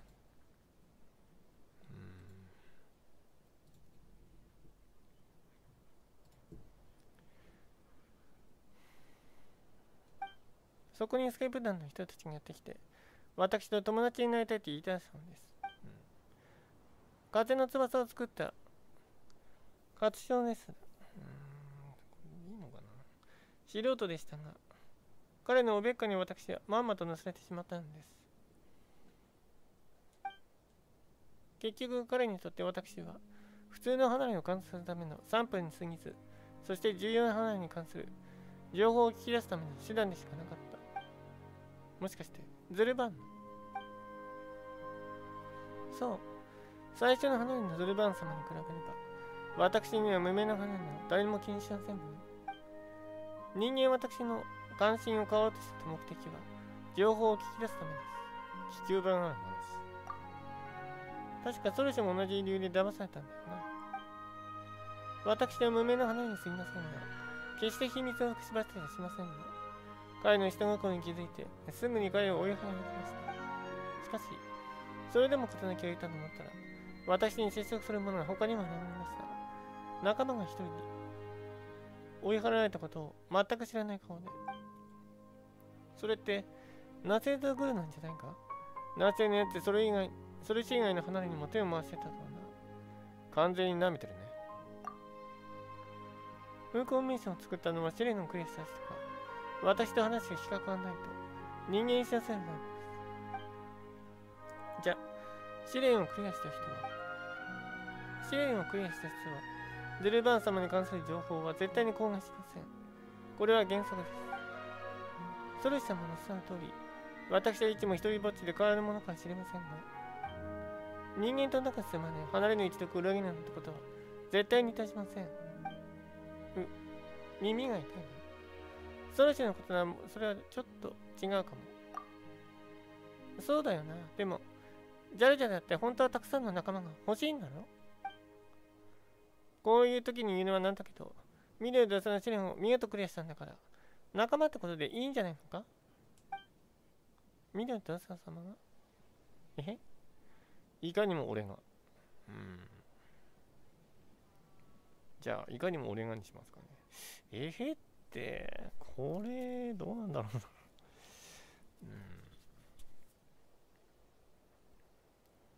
じゃあ、ここは男らしく。それはいけません。ミリアゼさん、宣伝様の仲間ですし、ソルシ様の主です。私の入る余地なんて。仲間は主従関係じゃないし、1対1でないといけないというルールがないんだぞ。おいらも仲間になって、ソルシと仲間になればいいじゃないか。そんでみんなの飛行チャレンジやって、風光名所をワイワイ盛り上げたら最高だろう。あなた方、本当に。お宝をどうぞ。全部持ってってください。なんと俺を言えるのか。ソルシ様の方は、やはりやめておきます。肝心なところに流し込むのかよ。じゃらじゃら。そんなんじゃダメだぞ。お前、ソルシと喋ってる時スケプダンの唇真似してるけど、ソルシのことはどう思ってるんだ？ソルシに怯えてる？ソルシのことが嫌い？嫌いってことはないと思うんですよね。だから多分怯えてるのかな。そんなことはないんです。ソルシは特別な話です。彼女の格好、やる気は私ならとても真似できません。私はソルシ様を尊敬してるんです。ただ、私の関心を買ったスクリプトの話し方を真似したら、他の離れの機嫌を取れるんじゃないかと。そしたら、相手にしてくるんじゃないかと思っただけです。じゃあ自分の気持ちを素直に話せばいいんじゃないですかね。そうすれば、ソルシも仲間になってくれると思うんですが。でもよく考えたら媚びを売る話し方なんて真似しても仕方ないですよね。自分のありのままの姿をソルシに向き合わなくては。そう。それでいいんですよ。でもやはり不安なんです。ソルシ様の機嫌を取らないと私の噂のせいで相手にしてくれないんじゃないかと。そんなことはないぞ。とにかく今のソルシは昔とは違うんだ。ほら、今回のソルシはお前と普通に喋ってただろ。お前がソルシを尊敬してるなら、スケープ団の喋り方なんか真似したくて、その気持ちは絶対伝わると思うぜ。約束しよう。俺たちが成功したら君も一歩踏み出して。じゃあこっちかな。そう。この本を読んで宝物かどうでもいいぜ。俺たちが最後の風光名所をクリアして、お前も自分から積極的にソルシと仲良くなるんだぞ。その一歩踏み出さなかったら、俺らと見ると次の旅とまた、お前はまた一人ぼっちになる。そんな悲しいし、寂しいじゃないか。次の風光名所をクリアできる人が、いつあるかわからないしな。気が入しますよ。最後の試練は本当に難しいんですからね。そういうややこしい話は試練をおたかにしましょう。見くばえてたまるかよ。見てください。このおせっかい絶対に最後まで焼き通すぞ。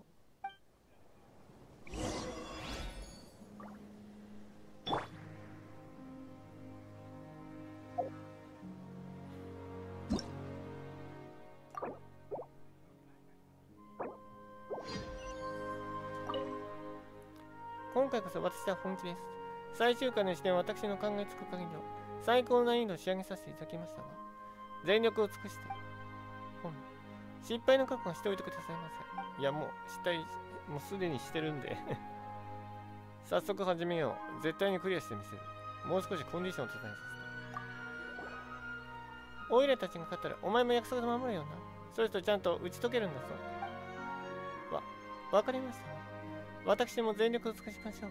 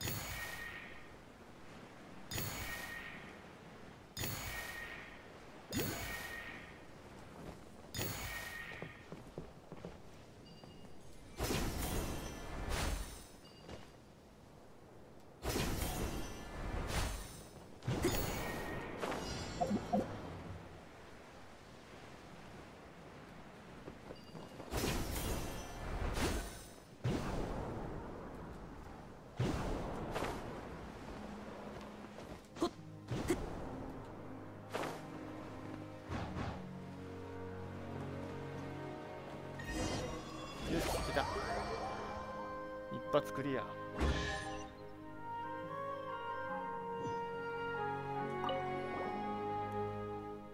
よし、これでジャイさんのすべての試練をクリアした。結構面倒だったわ。こんなに時間がかかるなんて。ジャルちゃん、お前約束守る番だぞ。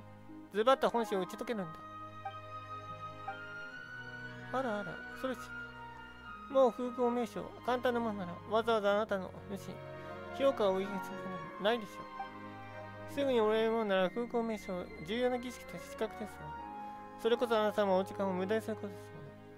ご理解いただけるとありがたいのですが。確かに1である。これ以上中級次第は。じゃあじゃあ、どうしたの？なんでまだそんな話し方してるんだよ。本当の姿を見せると約束だろ。しょうがないんじゃないですか。ここの準備ができていないし、どうしても言葉が出てこないんです。スケートでの話し方を真似してなんてそろそろの仕方から怒られるかもって考えただけで怖いんです。何をこそこそ話してるの？そういえば、我が主ジャラジャラの風光名称はどう評価したのかしら。ちょうどいい。ポテンシャル。まあ、緑のドラセナするなら何か特別な価値があるね。うん。ジャラジャラとの今後の付き合い方も悪くなさそうね。あ、これは譲歩してくれてますね。今がチャンスですね。じゃあじゃあ、あなたの一番の高貴な友として付き合ってあげてもいいわ。こんな幸運に巡る花はなかなかいないんだから。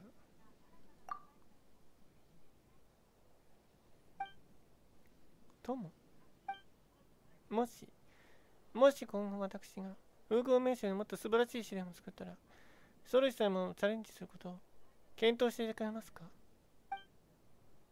それは約束できないわ。それじゃ忙しいのよ。まあ、もしタイミングが合えば、検討しなくてもいいわ。ありがとうございます。それ様。私、ご満足した出演を作れるよう、精一杯頑張ります。どうしてそんなに急に熱くなるのよ。離れる同士のコミュニケーション術、しっかり学びなさい。ソルシュの鈍感さのおかげで、思いがけずジャレちゃんの悩みが解決しちゃったな。まあ、結果オーライかな。めでたしめでたし。これからも二人が仲良くできるといいな。あれ、でもお前、運行名称ないのちょっと弱かったかな。ソルシュの小さいからじゃ厳しいんじゃないのか？あいつクリアできなかったらカンカンになっちゃったけどな。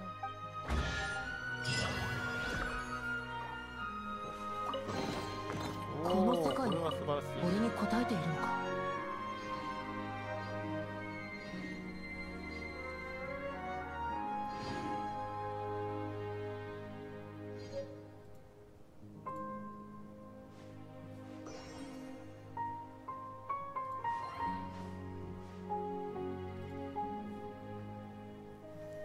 よし、じゃああとここに散らばった宝箱を回収していきますか。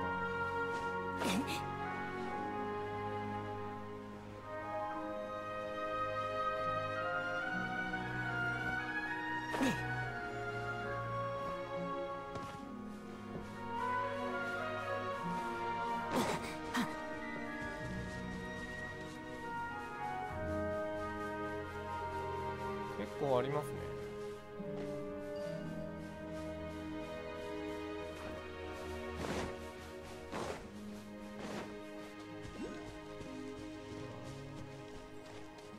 あら、これは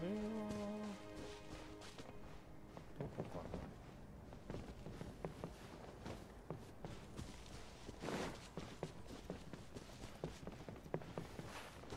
他に解除するの、あれですね。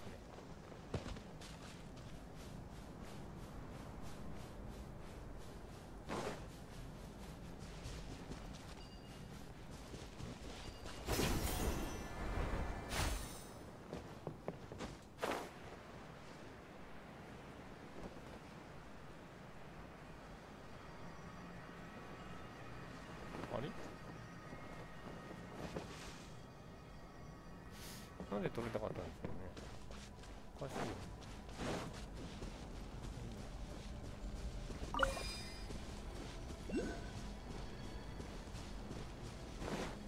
これで出るのかな。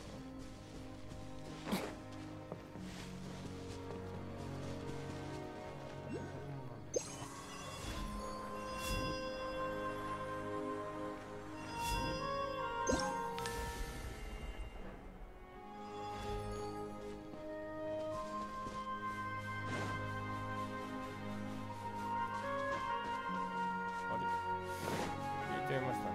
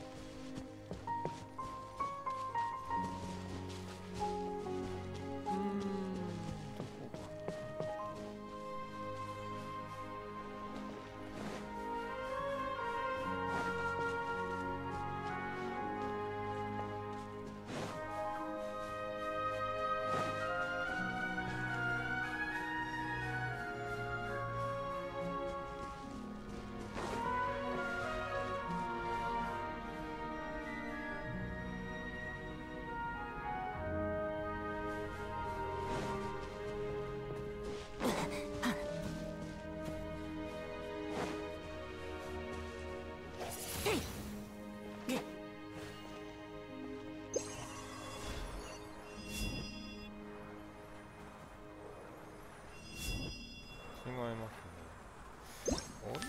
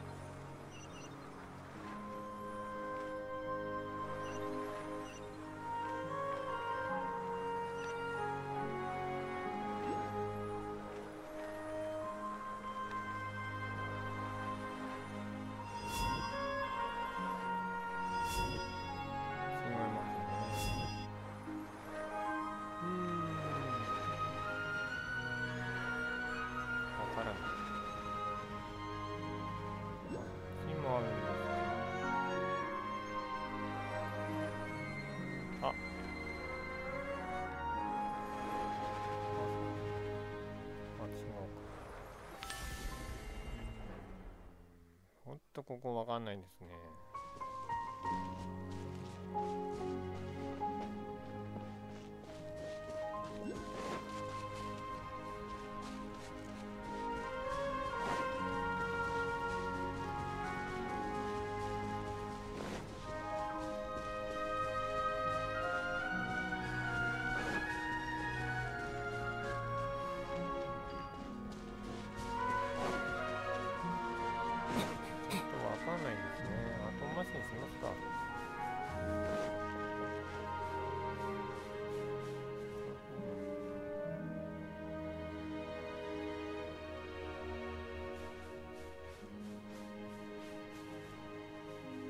まさかあれを倒せと。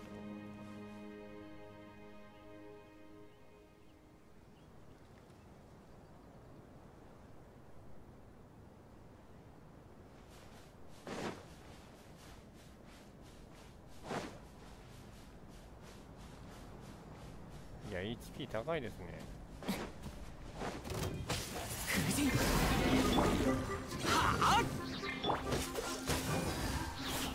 この瞬間お前は永遠を手にする。これ痛い。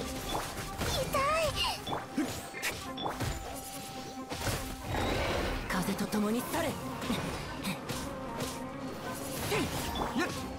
おとなしくしやがれ。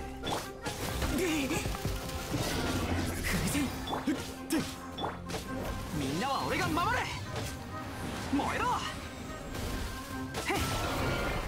よし。くらえ。これ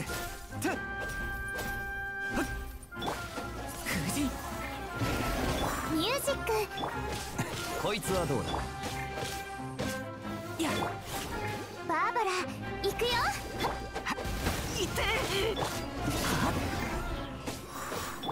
くらえ。燃えろ。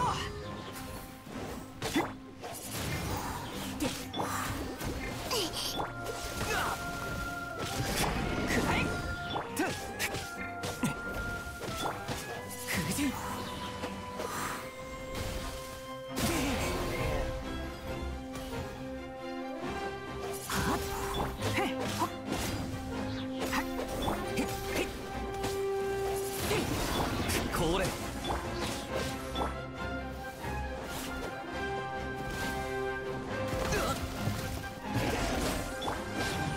みんなを守るからね。消えるんだ。こいつはどうだ。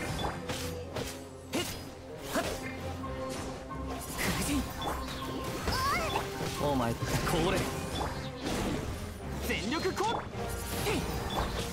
風邪ひくなよ。おとなしくしやがれ。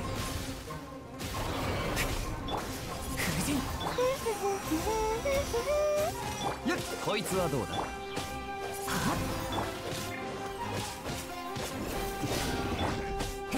これ元気出してよ。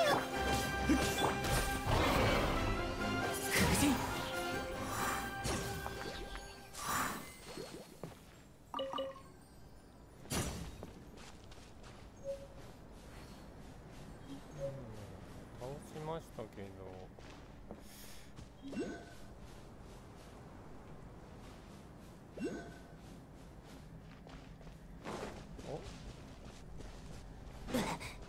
お、宝箱は取れますね。旅の収穫だ。あとは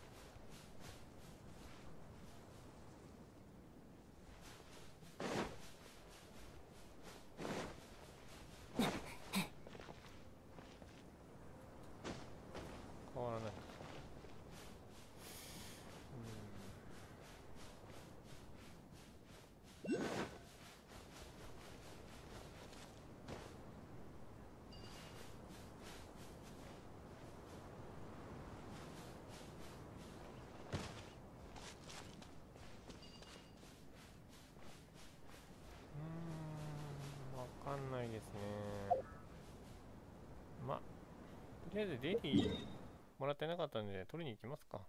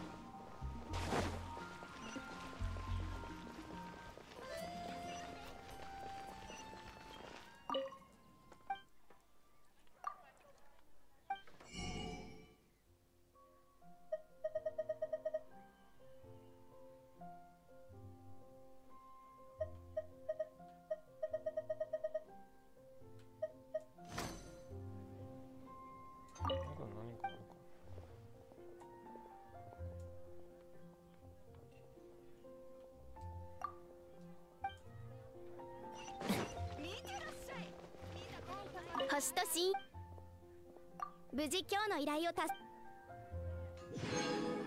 よし。星と深淵どうも。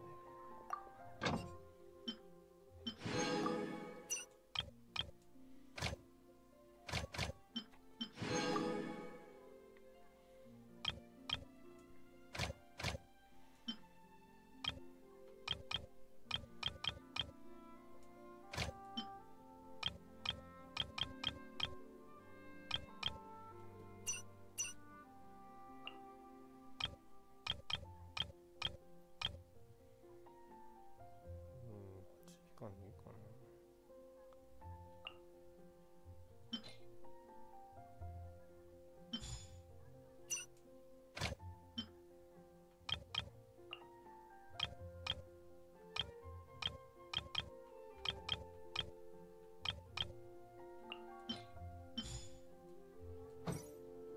よし。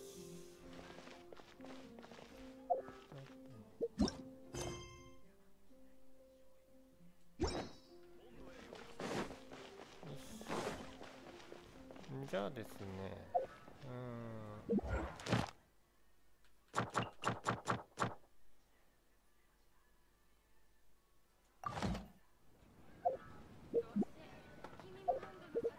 じゃあレベルも上がってるので、メインストーリーいきますか。銀行スタッフと会話する。あ、そうだった。その前にこれ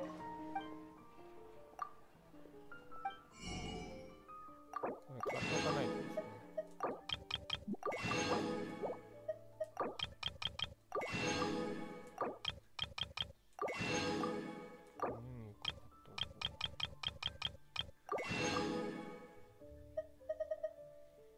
砂糖も買っとこうかな。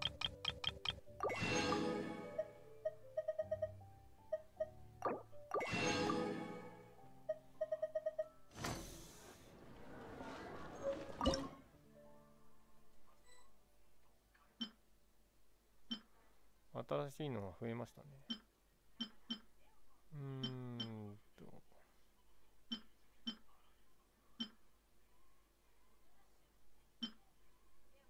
これもう少し作っておきます。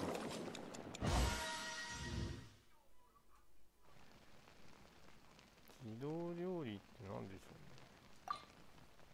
ああ、そういうこと。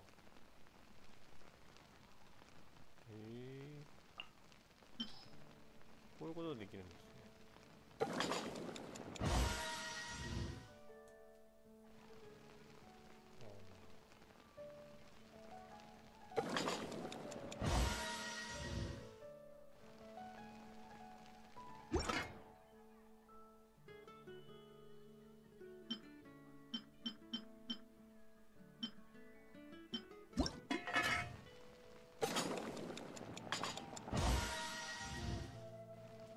よ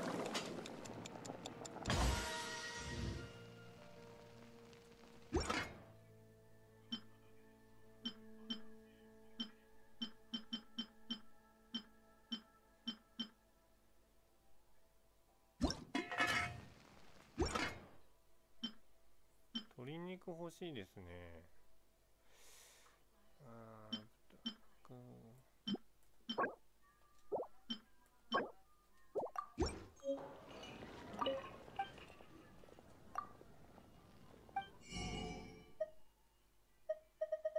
燻製じゃないんですよね。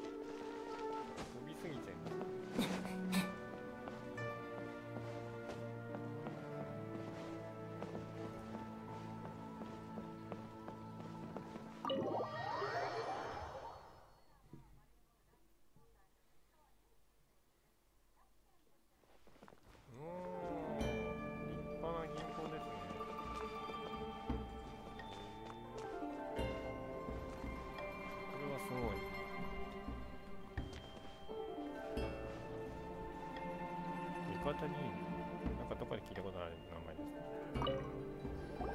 す。ようこそ講師様のご友人。ファデュイでのご活躍をお祈りしておりますよ。講師の友達ではない。ファディに入るつもりはない。これはご活躍。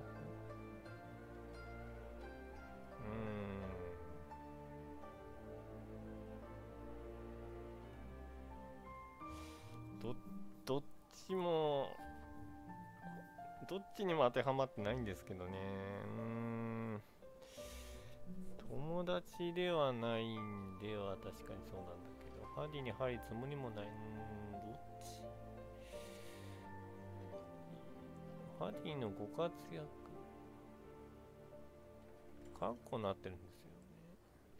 どうなんだろうな。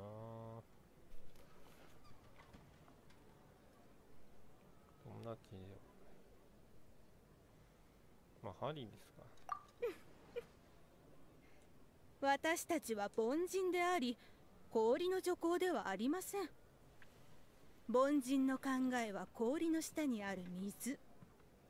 ずっと固く鋭いわけがありません。失礼しました。本題に戻らせていただきます。約束は果たしたと講師様から伝言を預かっております。約束を果たした？あ、人を探してくるって話か？はい。状況を打破できる人を探すと講師様は約束しました。ファデュイの執行官は約束を違えません。じゃあどこに行けば会えるんだ？講師様は瑠璃亭にいます。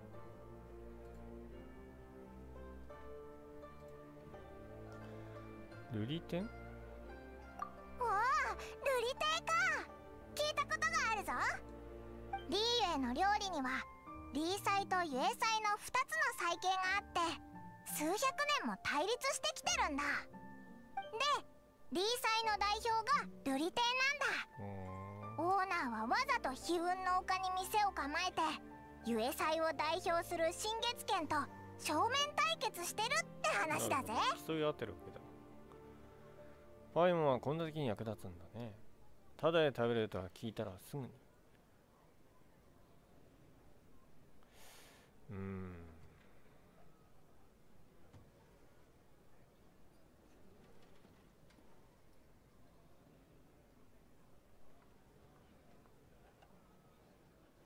じゃあ上にしてみますかね。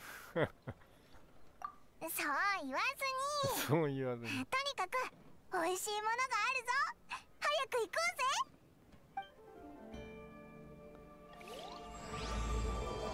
どんな体だと思うか。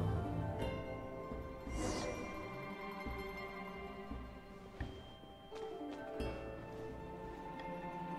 っち行ったことないんですよ、そういう。何があるの？お、これはありがたい。おお、20万人だ。あと何？物色。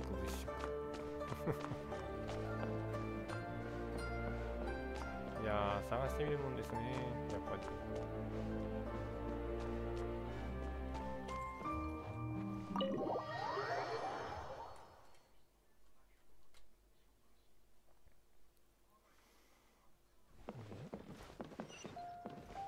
講師を探す。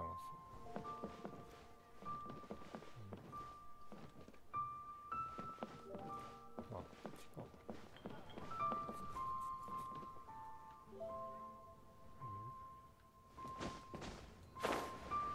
あんな目立つとこ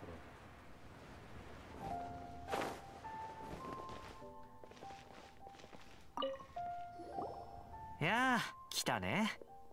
約束は果たしたよ。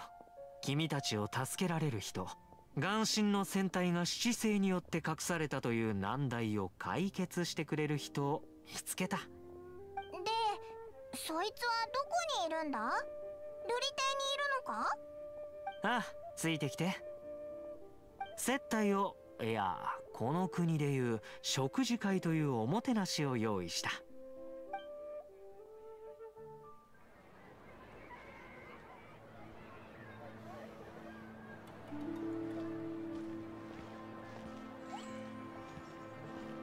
講師様、ようこそいらっしゃいました。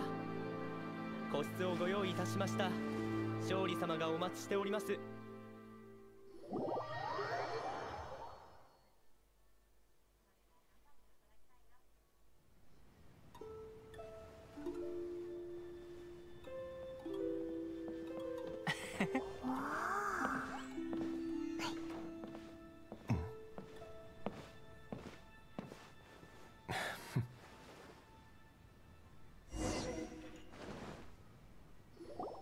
紹介するよ。こちらは家業人で往生堂の閣下勝利先生だ。おお、家業人？勝利？往生堂？往生堂？家業人？どっち聞こうかな。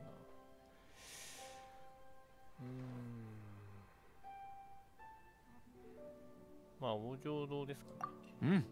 リーユエで往生堂のような仕事はどうしても家業人との商売を避けられないからね。俺たちファデュイはこういう影の下を歩くお友達と付き合うのが好きなんだよ。なるほど。影の下を歩く。はじめまして。お前たちがモンドで活躍した噂を耳にしたことがある。家業人、影、人を往生。あ、まさか往生堂っていうのは。そうだ。お前の想像通りだ。往生堂とは葬儀業者で、人々を安心して極楽浄土へと送り出すためにある。暗殺者か。まさか勝利先生が殺し屋かと思ったのかな。いや、そう思いましたね。ファデュイのお友達の中には確かに殺し屋はたくさんいるけど、往生堂は違うよ。少なくとも表向きはね。表向きは。やっぱり裏はあるんですね。一応家業人だからね、詳細は言えない。なるほど。とにかく君たちに紹介した理由は、俺ならお前たちに元王帝君の戦隊に合わせられる。なんだって驚くことはないよ。天主園行幸の企みのせいで眼神の戦隊は隠されてしまったけど、まずは勝利先生の話を聞こう。元王帝君は仙人たちの祖だが、仙人の一人だ。リーユへ数千年の歴史を見ていくと、仙人が去っていく傾向は紛れもない事実としてある。なぜなら時代が変わったからだ。絶運の間を訪れた時、そういう変化をお前たちも感じただろう。確かに仙人たちはリーを離れている。自然の眼神も仙人。見ての通り、仙人の時代は遠ざかりつつあり、人の時代こそが徐々に現実となりつつあるんだ。昔、仙人が去ると盛大な儀式が執り行われていた。それがリーユへの伝統だ。しかし今回の件については七世までもがその伝統をないがしろにしている。見ていられない。何せ神殺し事件だから。そうだよ、真犯人もまだ捕まってない。神殺し事件、それについて王城堂は気になどしていない。王城堂が気にしているのは、仙人を迎える迎戦儀式が盛大に行われている反面、去った仙人を送る送戦儀式が放置されている。旅人よ、孔子殿からお前のことを聞いた。お前は風神の友人なのだろう。俺と共に眼神を送る儀式の準備をしてくれないか。少し考えさせて。準備を手伝ってもいい。講師の口数が多すぎて。これは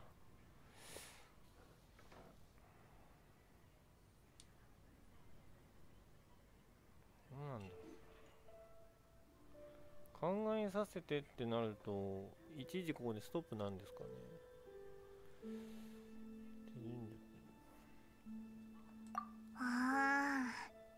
よく考えてみても他に方法はなさそうだぞ。ということは強制的にやるそうだよ。これ以上考えても結果は同じだ。同じか。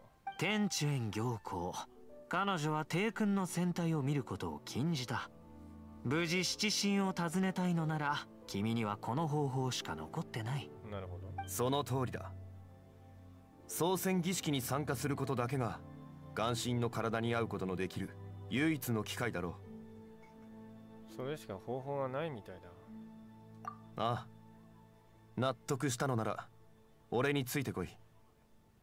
詳細は歩きながら話そう。よし、これで俺の橋渡しとしての役目は終わった。どう？なかなかの結果だろう。さあ、行くなら早くした方がいい。俺のことは気にしないで。ここで崇拝いただいて、ついでに箸の使い方でも練習してるから。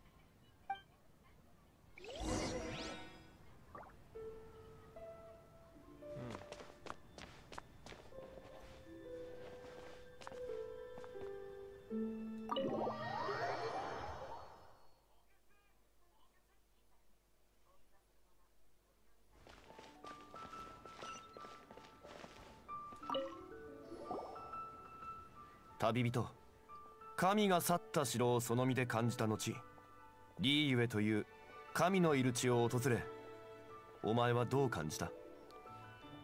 モンドの雰囲気の方が好き。リーエの方が気に入った。まあこれはそうだな。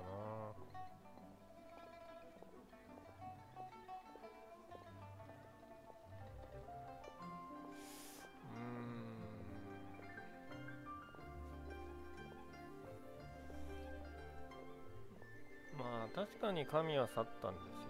去ったけど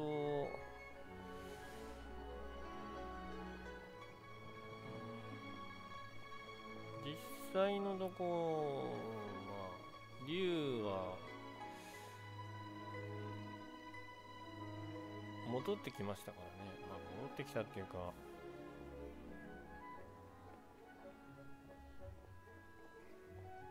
まあ真なる神に戻りましたからね。モンドかな。なるほど。お前はそういう種類の旅人か。それも悪くない。しかし神のいる地には3700年の歴史がある。お前はまだ全てを経験したわけではないかもしれない。送戦儀式を準備する過程もお前の旅の一部となり、お前の見聞を広めることになるだろう。リーユエは七国で最も繁栄している国であり、神の鎮座や七星の統治がある。それゆえファデュイの外交手段の多くはリーユエでは通用しない。七星の一人である行幸は常にファデュイを警戒している。おそらくそれこそ孔子が王城堂の力を借りた理由かもしれないな。総選儀式は孔子にとって何のメリットがあるんだ？それは知らないし知りたくもない。俺にとってファデュイはあくまで資金援助をするだけの存在だ。俺の望みはリーユエの伝統が人々に忘れられないことにある。これは孔子が提供してくれた最初の資金だ。使い切ったら彼に報告してまた資金をもらうといい。さあ行こう。儀式の準備の第一歩は神に釣り合う最高品質のよどまり石を見つけ出すことだ。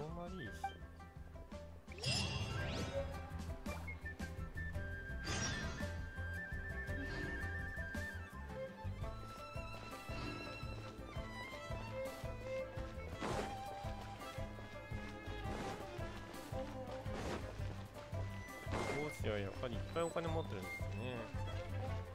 覚えちゃうんです。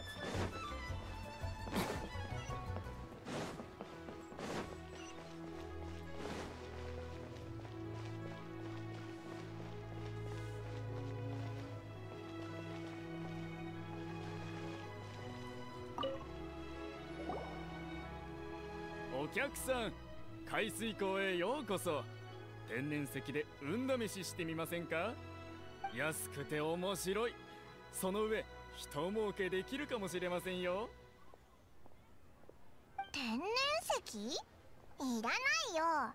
オイラたちはなんて石だっけ？よどまり石。品質は少なくとも極小級のものが必要だ。極小級のよどまり石。観光客ではなかったのですね。失礼しました。すぐにお持ちいたします。こちらはいかがですか？海水港は老舗ですからね。この品質をご覧ください。まさに元王帝君の贈り物ですぞ。安心してお選びください。このよどまり石、3つとも確かに綺麗だ。貴重なものに間違いないだろうな。でもどう選べばいいんだ？適当に選んで帰るか？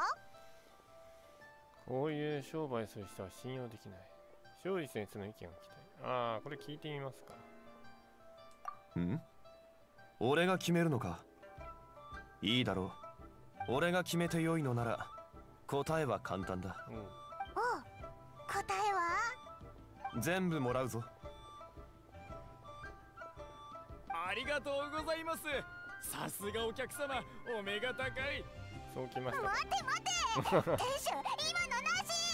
もう少し話し合うから。まあ確かに当たりはあります、ね。儀式に必要なのは一つだけだろ。全部買ったらモラを3倍無駄にするじゃないか。ファイモンの言うとり。いや、2倍が正解だよ。モラ？確かにその問題は考えてなかった。俺のミスだ。はあ、買い物するならモラのことを考えるよな。何事もモラを考えなければならないなら何事もモラに縛られることになる。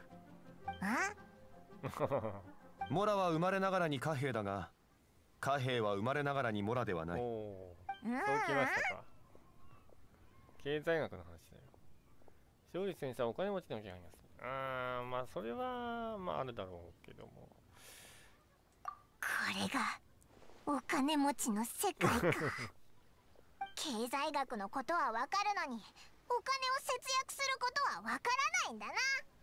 動揺することはない。たとえモラに縛られても制限された状況で問題を解決する方法はある。よどまり石品質の鑑定は確かに厄介だ。鉱石の品質にかかわらず、その状態や色艶、内部の模様に大した差は生まれないからな。よどまり石は器具によって成形された後に、その品質の良し悪しが分かってくる。後になって店主に文句をつけても、お客さんの使った器具が良くなかった、火のコントロールが悪かったなどの理由でごまかされるのがよくある手だ。危なかった。こういうのに騙されやすいんだよな。しかし正しい鑑定方法はちゃんとある。知識があれば目利きは可能だ。人の指を持って月を指し、持って惑い者に示すに、惑い者は指を見て月を見ず。どういう意味だ？指で月を指すと、賢い人は月を指していることを理解するが、そうでない人は指を見て月を見ないという意味だ。模様、外面、これらは指だ。よどまり石は夜間の照明に使用される奇跡で、輝度の大事さこそが月となる。上質なよどまり石は炎元素と相性がいい。すなわち高温の環境下で強く光り、青い鉱石こそが品質の良いものだ。庄司先生詳しいんだな。これがセレブか。値千金に匹敵する玉石界隈の秘密をお前たちに教えたんだ。あとは実践してみろ。値千金。この先使う機会がなさそうなのが残念だ。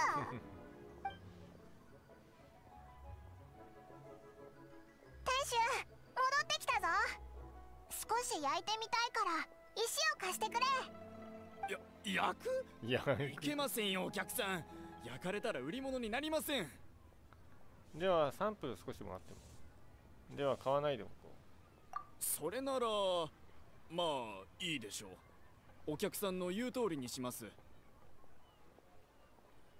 こうしましょう。3つの石から少しサンプルを削ってお渡しします。今日会ったのも何かの縁ですから、それくらいは負けておきますよ。安心してくれ。商売のルールは分かっている。いい鉱石だと分かったなら損させるようなことはしない。ではこちらがサンプルです。彫刻刀で削りました。番号もつけてあります。このサンプル薄い。薄すぎだろ。紙より薄い。いや、虫の羽よりも薄いぞ。ほぼ透明じゃないか。ケチ。天使の技術ってすごいな。まあケチっちゃケチですけど、まあでも技術はすごいですよね。透明に削れるところですから。どうもどうも。この石たちはみんなお宝ですから、優しくしてあげませんと。相当薄く削った万が一削りすぎたらこちらが大損してしまいますからね。でもこんなに薄いと火で焼いたらすぐ灰になっちゃわないか。商人から利益を奪うことは、空腹の狼に食ったばかりの肉を吐き出せと言ってるのと同じことだ。仕方がない。しかし条件さえ整えば、この白片でも十分問題ないだろう。どんな条件だ？炎で温度を上げながら水元素の力で石を守る。そうすればサンプルが一瞬で灰になることはない。おや？お客さん、そういった知識もお持ちとは助かります。先入観を交えずに論じただけだ。それに必ず買うという約束もせず、こちらはサンプルを要求している。これは実に不公平だ。リーユへの契約は公平こそが基本だからな。じゃああとは実験できる場所を探さないと。確かダダウバの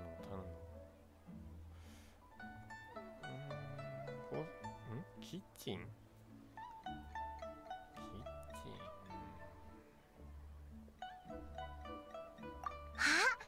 思い出した。モートで見たんだ。ダダウパの谷のコーニク族のヒルチャールがすごく大きな鍋を持ってたぞ。丈夫そうだったから、あれなら元素反応に耐えられるはずだ。サンプルを持って探早速行ってみようぜ。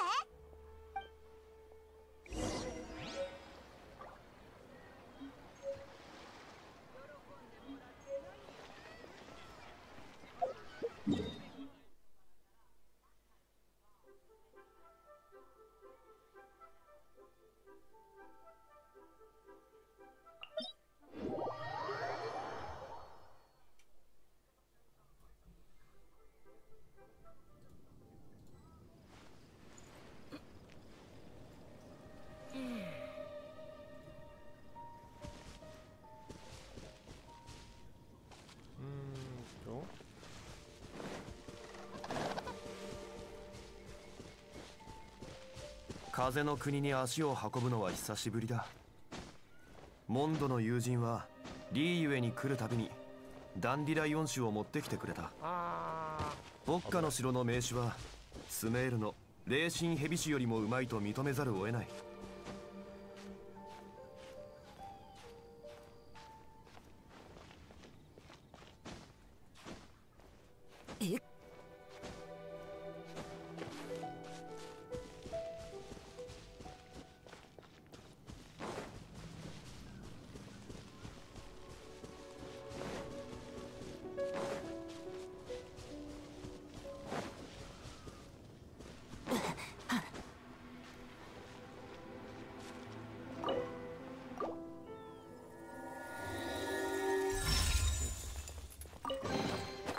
きちんとしまっておこう。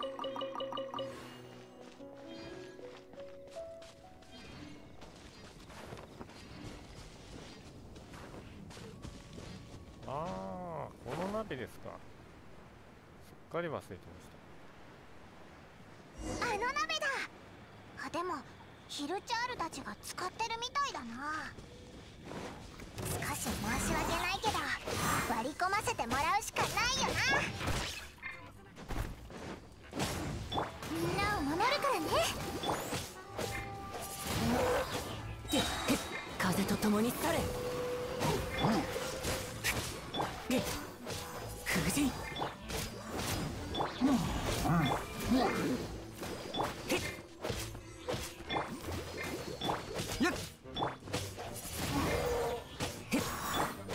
おとなしくしやがる。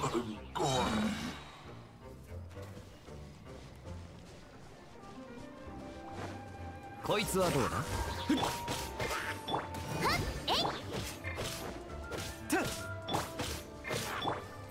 これも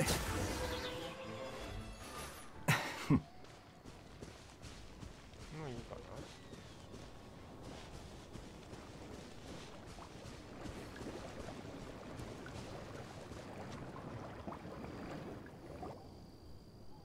おー、スープがたんまり入ってるぞ。ヒルチャールは大食いだな。実験に利用させてもらおう。スープがもったいない。このスープが水元素の代わりになるな。早速火をつけて実験を始めてみるか。これでいいよな。おいらもサンプルの番号と位置を注意してみとくぞ。じゃあ始めよう。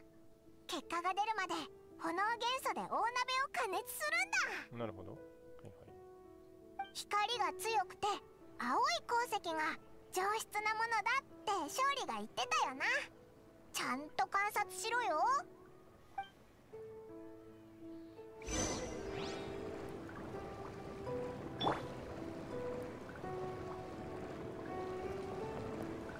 せえ、燃えろ。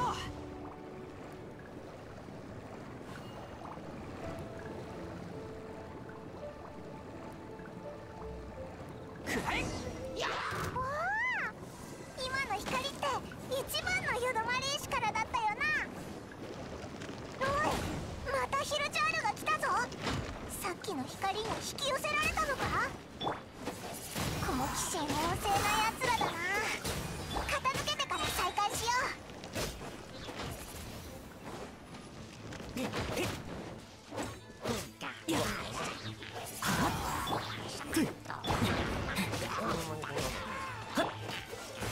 すまんすまん。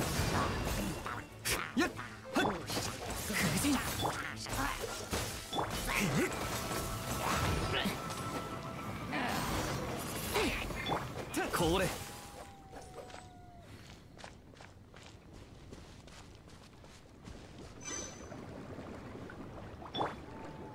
燃えろ。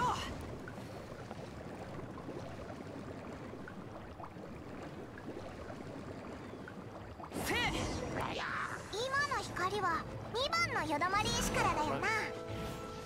あ、またヒルチャールが来た。しつこいぞ。ヒルチャールは食べ物を無駄にしたことをかなり怒ってるみたいだな。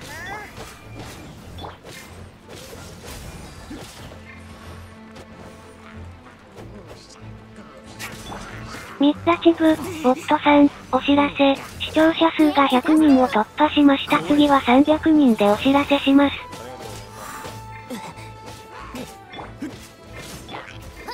準備できたかな。こいつはどうだ。この瞬間お前は永遠を手にする。おとなしくし。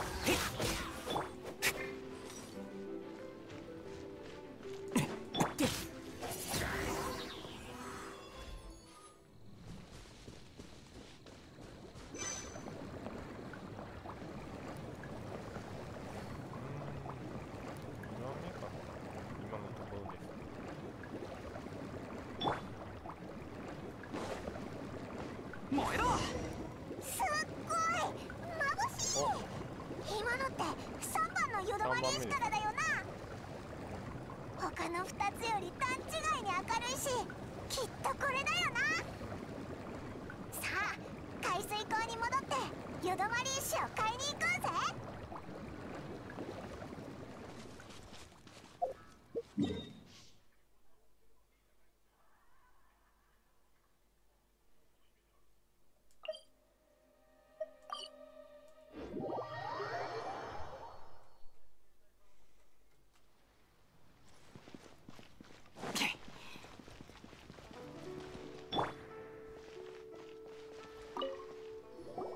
おかえりなさい。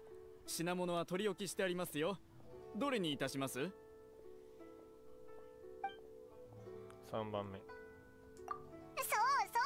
そう、おいらもこれだと思った。かしこまりました。お気に召されたようで何よりです。ああ、3番のよどまり石を1箱もらうぞ。かしこまりました。ところで単なる好奇心ですが、お客さんはどうしてこれほど上質なよどまり石を必要とされているんですか？ああ、別に言っても支障はないから構わん。操船儀式の器具を作るためだ。操船？確かに噂は最近耳にしましたが、深く聞く勇気がなく信じておりませんでした。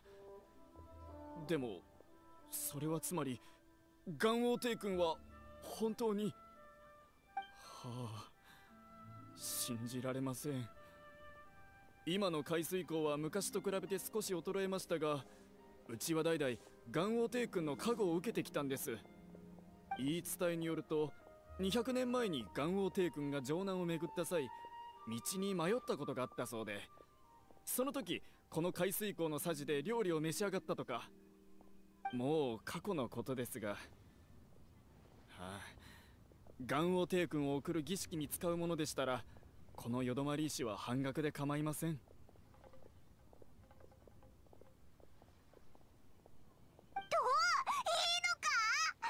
いいのか？今まであんなにケチだったのに。元王帝君の加護がなければ今の貿易の都はありませんでした。商人としてそれで儲けを得ようだなんて思えません。天使の鏡ですね。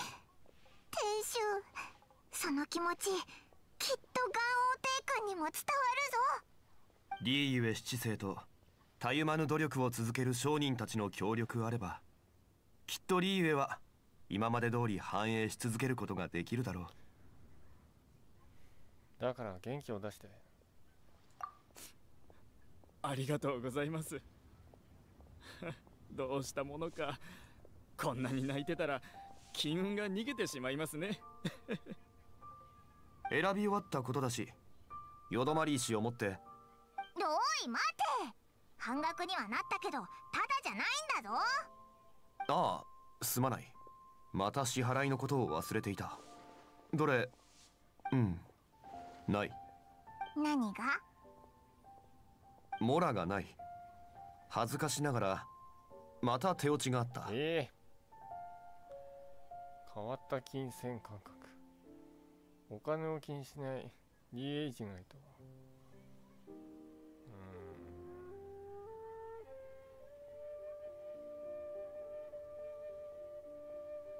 まあお坊ちゃんですからね。どうする？結構な額だぞ。そうだ、講師から資金をもらってたよな。一応持ってる。足りるか店主に確認してもらおうぜ。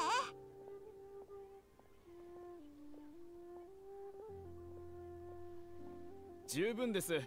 半額ならちょうどこれくらいになります。多少足りてませんが問題ありません。なあ、モラの件が解決したならそれでいい。よどまり石を玉境台に持っていくぞ。あそこで儀式を行う予定だ。一モラも出してないくせによく言うよな。今度はお金を用意してください。また講師に資金をもらわないと。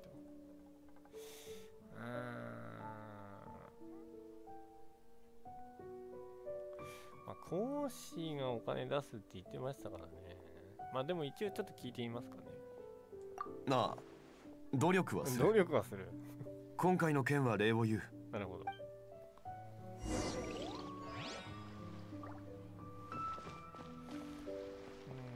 結構高いんですね。半額でもちょっと足りないって言ってましたからね。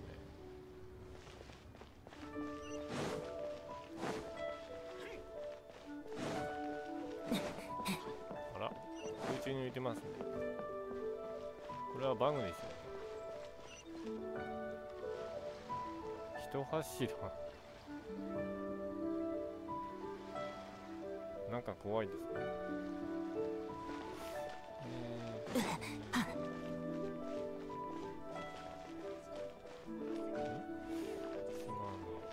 高所60。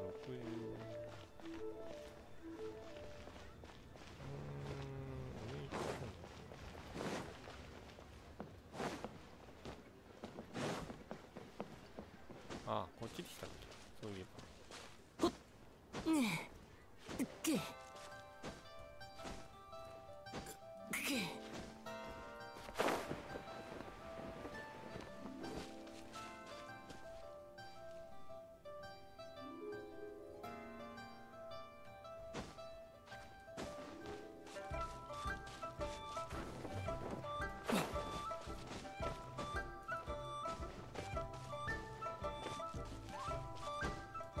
あ、宝箱発見。あ、ごめんなさい。この世界も俺に応えているのか。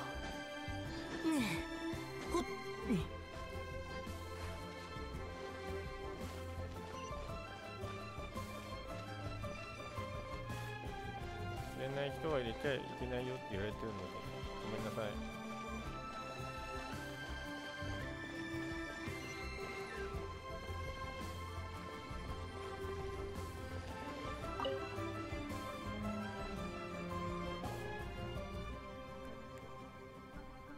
よどまり石をここに置いてくれ。すでに宝石の加工を請け負う職人を呼んである。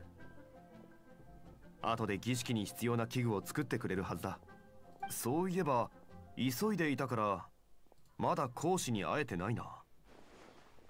職人への支払いは代わりに支払おう。後で講師に教えよう。そうするしかないな。ところでここが操船儀式の会場になるのか？ああ、この場所を貸してもらい儀式の準備を行っている。源泉儀式と同じ場所？そのまま現場を。そうだ、同じ場所だ。これはリーユエ七世が黙認している。黙認してるの？ここであんな大事件が起きたばかりなのに。あ、そういえばオイラたち容疑者だから洗顔軍には気をつけないと。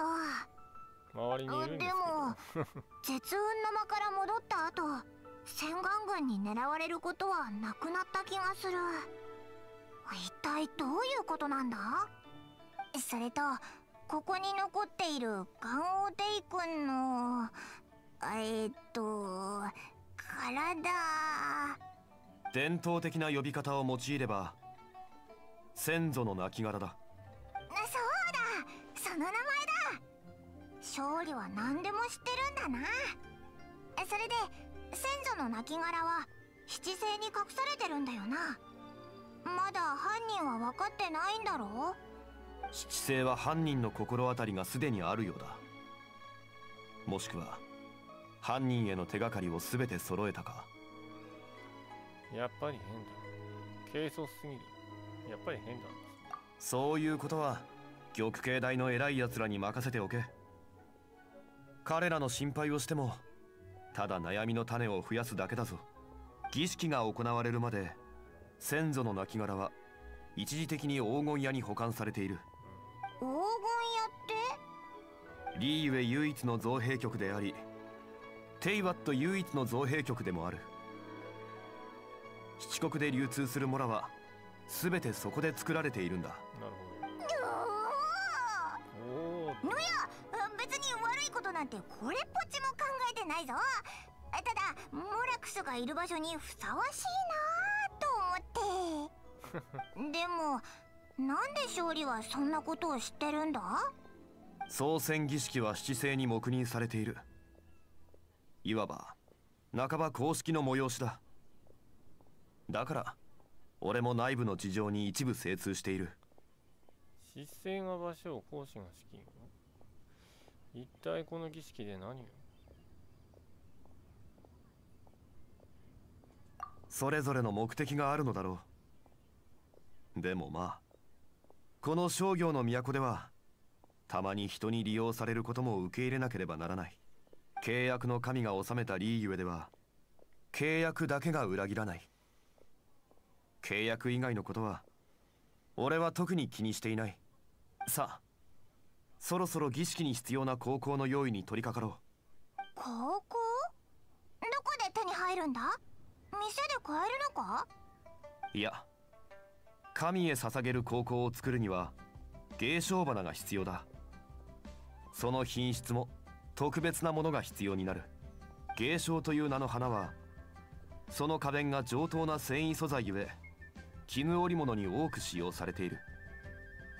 その香りは清らかで上品な美しさがあり、神への貢ぎ物など厳粛な場にふさわしい代物だ。また勝利が上流階級の豆知識タイムに入った。詳細は割愛させてもらおう。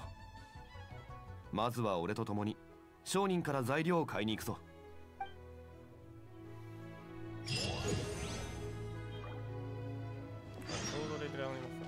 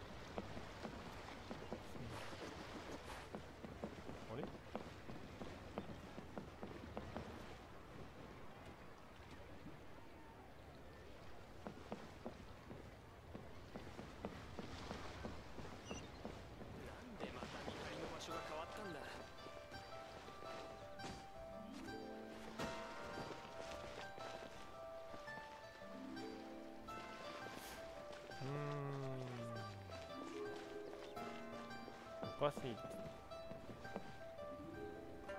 反応が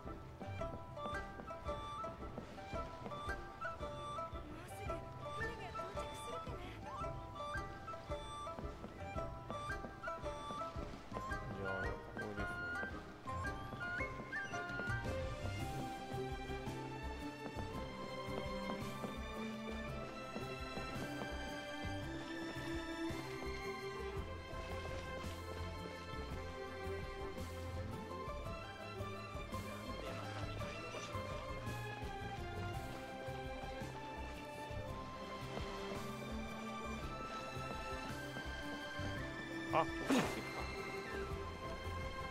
た分かったよっ、ここもあったんだ。これかな。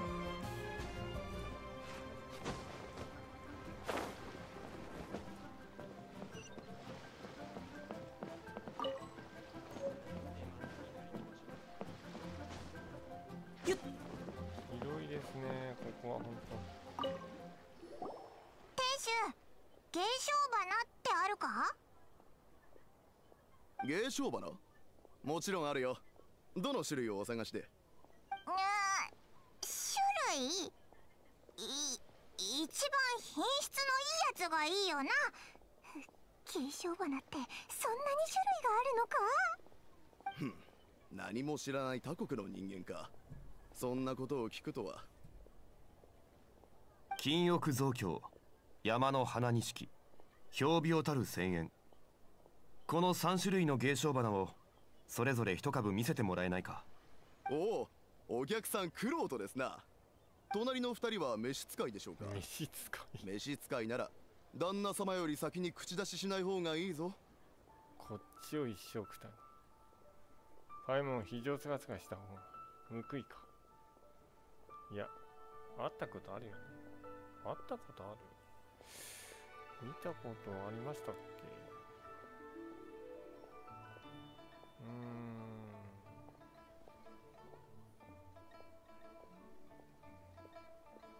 でもこの3択出るってことは多分あるんでしょうね。ちょっとやってみますか。会ったこと？ああ、旅人さんでしたか。申し訳ない。先ほどは言葉が過ぎましたね。ボロクソに言われましたね。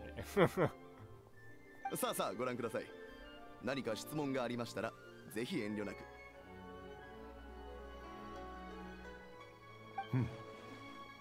育った環境や交配状況によって芸商花の特徴は変わるが、店主が用意したものはどれもいい状態で保存されているな。例えばこの品種、枝が生い茂り、数井が金の屋敷に隠された美人を思わせるこの様。緑の葉が長く育ち、その多くは水の条件が複雑な場所で成長する。そしてこっちだ。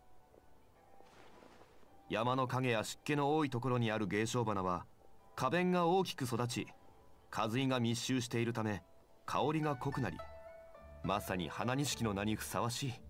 最後の品種は枝も葉も花も密度がかなり低く、花が咲く時の香りも淡いが一番長く持つ。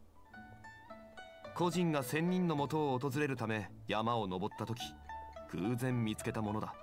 しかし今となっては野生の芸商花の多くはリーゆえの地理の変遷により絶滅している。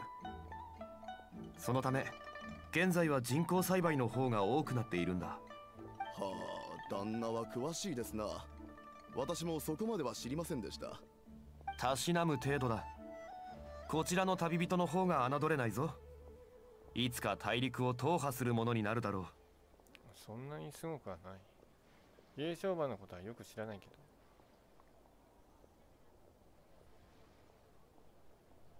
褒めすぎだぞ、勝利。それでこの3種類の芸商花のうちどれを選べばいいんだ？店主、全部もらうぞ。またですか。芝居を見るときは一番人気の役者を選び、鳥を飼うときは貴重なガビチョウを選ぶ。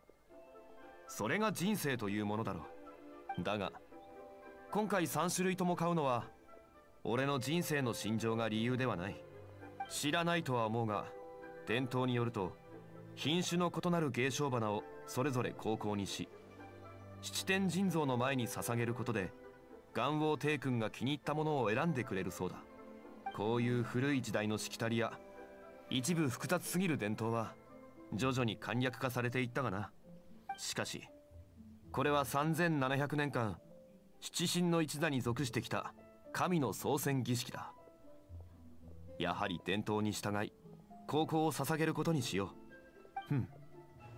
それでモラは持っているか？またですか。またモラを持ってきてないのかよ、勝利。もう慣れた。勝利先生持ってた方がおかしいかも。もう慣れましたね。お客さん、すみませんが一つお聞きしてもよろしいですか？これらの花は元王帝君に捧げるものなのですか？そうだけど。はあ、それなら早く言ってくださいよ。あの芸戦儀式の後、私も良くない噂をいろいろと聞きました。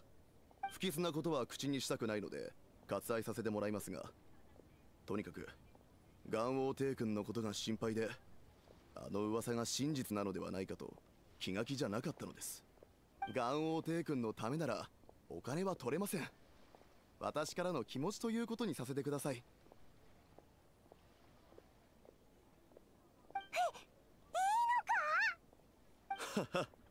元王帝君がいなかったら私みたいな一般人の住む場所などなかったのです。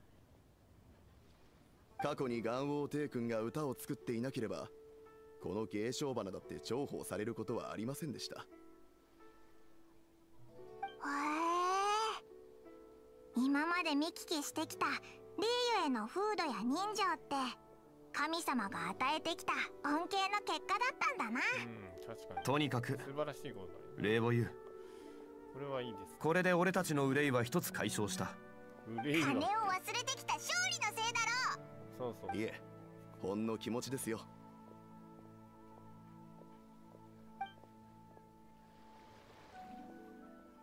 花は手に入れたけど、これをどうやって高校にするんだ？できれば高校を作れる職人を探したいが、俺の知り合いにそのような人物はいない。勝利の友達はみんなお金持ちだろうしな。だから都市の中を探してきてもらえないか。普通の家庭の女性であれば作れるかもしれない。そういうことならいい香りのする女性を探せばいいんだよな。まあ悪くない仕事だ。七天神像の付近で待っている。高校ができたらそこで合流しよう。冒険者協会に作れる人がいるかもな。冒険者協会？嵐姉さんに聞いてみるか？確かリーユエ支部の会長だよな。リーユエ支部の会長。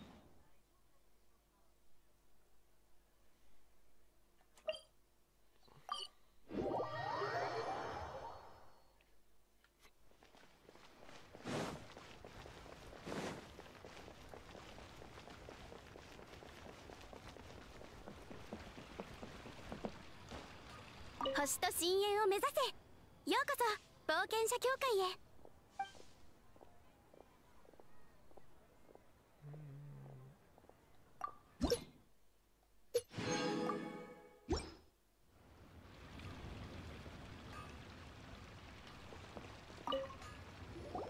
嵐姉さん、手伝ってほしいんだけど。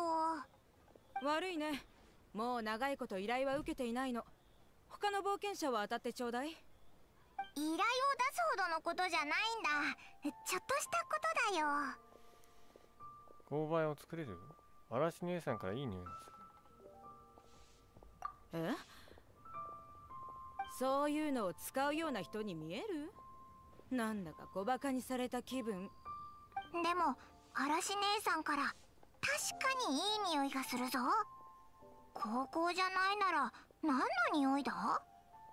そう言われてみると確かに何か香るわね。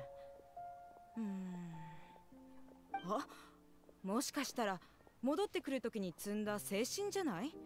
ずっと持ち歩いてるのよ。ああ、そっか。嵐姉さんも花を摘んだりするんだな。薬に使うからよ。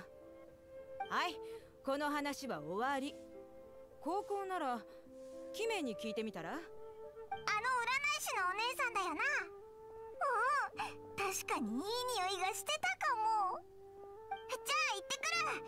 ありがとな。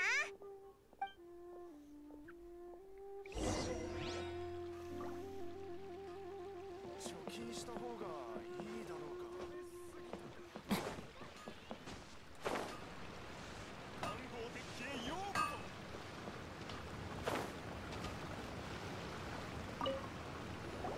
そ。あら？何かご用かしら？なあ、ちょっと聞きたいんだけど。高校を作れる？ヒレがいい匂いする。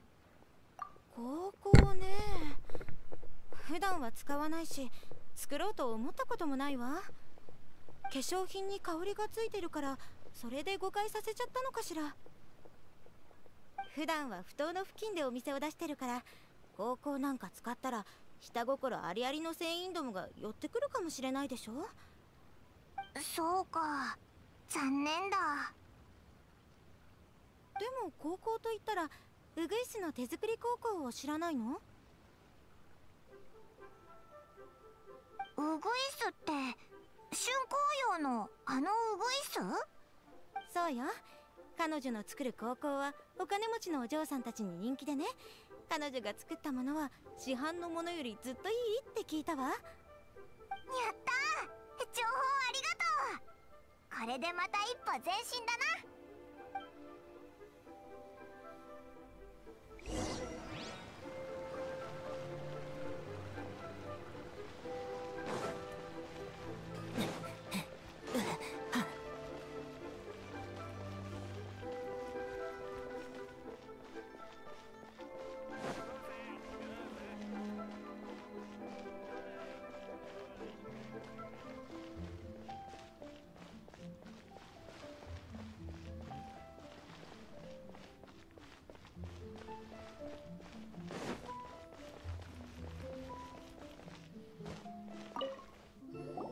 あら、やっと来たん？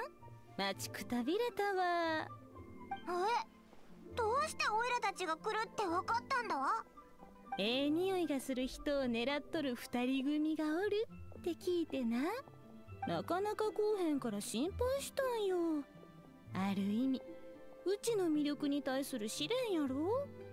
狙っている？なんかオイラたち変質者みたいになってないか？噂が噂を読んでどんどん膨れ上がっとるよ。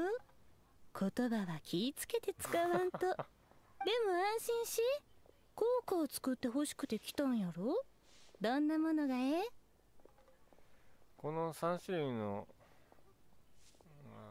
いやどうかな。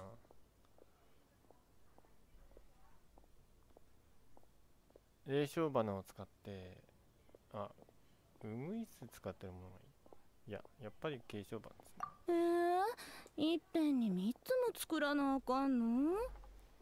若いのに意外と欲張りやね。まさか噂ってほんまなん？高校を送る相手を探しとるって。いやガンをテイクに捧げるんだけど、何か問題でも？切羽詰まって言い訳しようとしとん？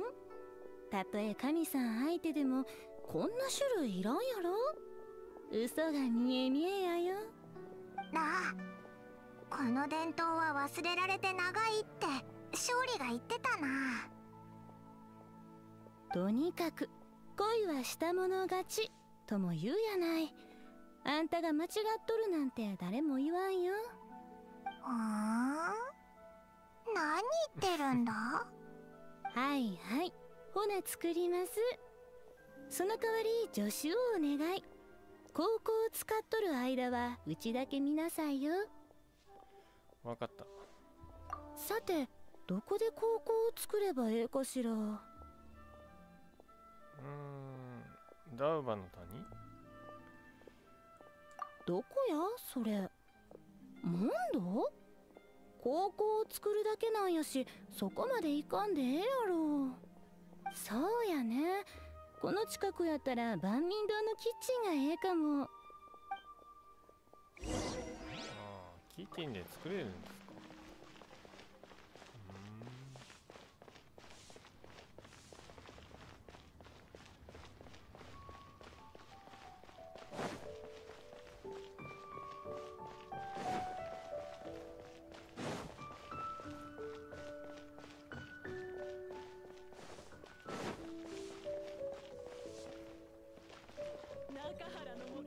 安くて美味しいよ。食べ過ぎたか。貯金した方がいいだろうが。さすがウー師匠に言っといたわ。そろそろ始めましょうか。責任の準備はできたやろか。助手としての責任やよ。うちが準備しとる間にまずは水汲んできてくれへん？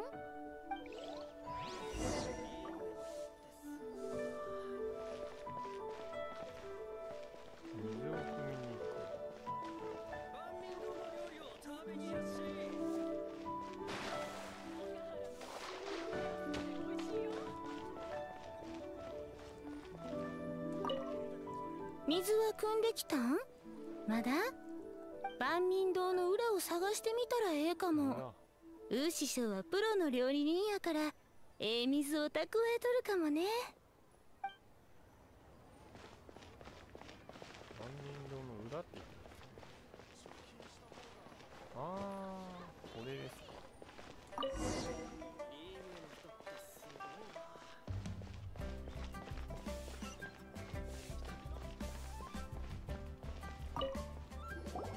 ん？水質はぼちぼちやね。次は合成台で芸商花からオイルを抽出しようか。高校の作り方は錬金術とはだいぶ違うんよ。こんな感じに優しく杵を握ってなんか手のひらをぴったりくっつけた方が滑りにくくなってええよ。あとはあんたの慣れたリズムでやったらええわ。芸商花の水分が安心して慣れてるから。分かっ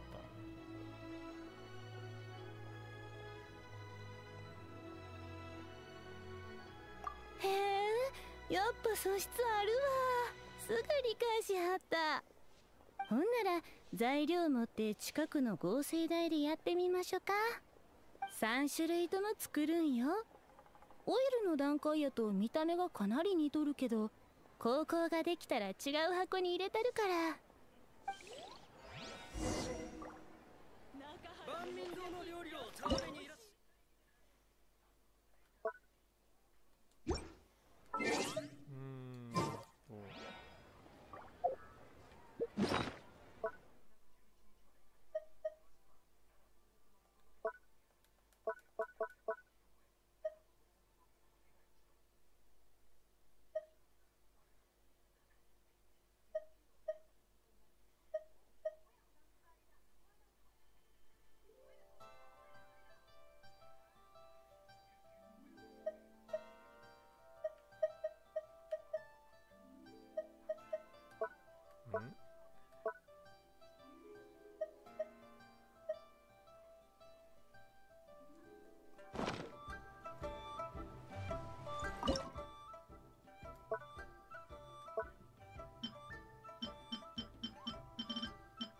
え？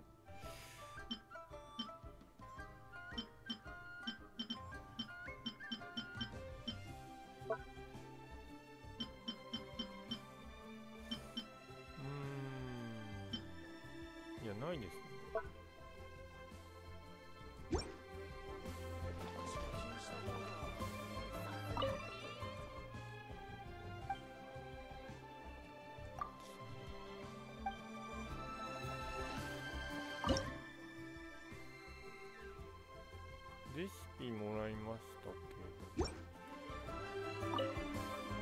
うしたん？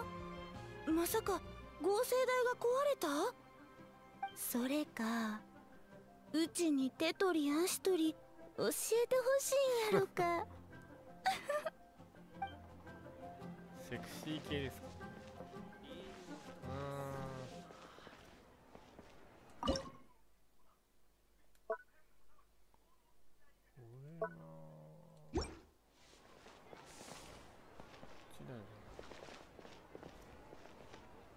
あ、場所が違うんだ。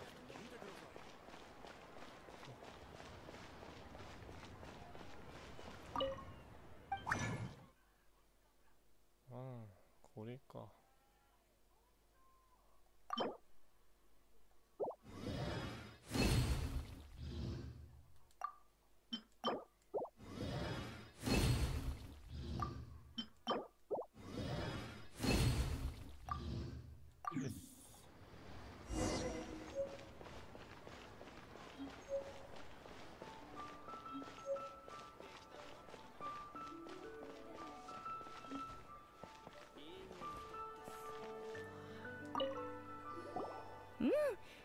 芸商花やね。残すは一番肝心な工程や。さっきのお水の中に入れて水分が蒸発するまで弱火で煮るんよ。この時の火加減がほんまに大事よ。強すぎたら香りに影響出てまう。火加減のコントロールに注意してな。これが最後の仕上げやから。芸商花の水分が一滴も残らんようしっかりな。よ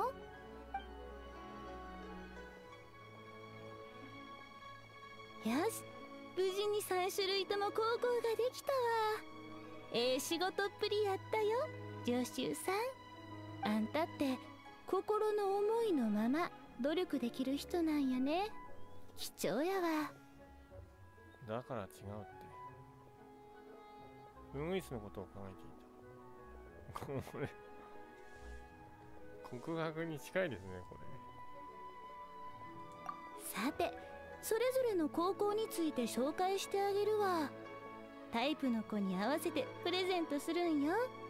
けしからんけど、一応聞いておこう。一つ目はな、甘くて夢にあふれた感じ。若い女の子が好きな香りやね。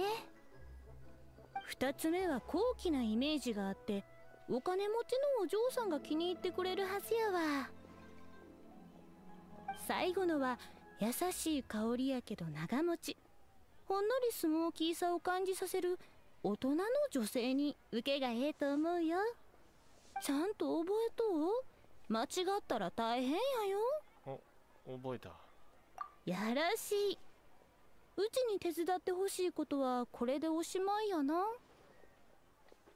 ほんなら最後にある言葉をあんたにプレゼントするわ。3股するんやったら、まずどこから着手すべきかよく考えなさいよ。時間あったらまた竣工用においでな。これで3種類の高校が手に入ったし、早く七天神像に行こう。勝利が待ってるぞ。ものすごい勘違いされてます。まあ仕方ないです。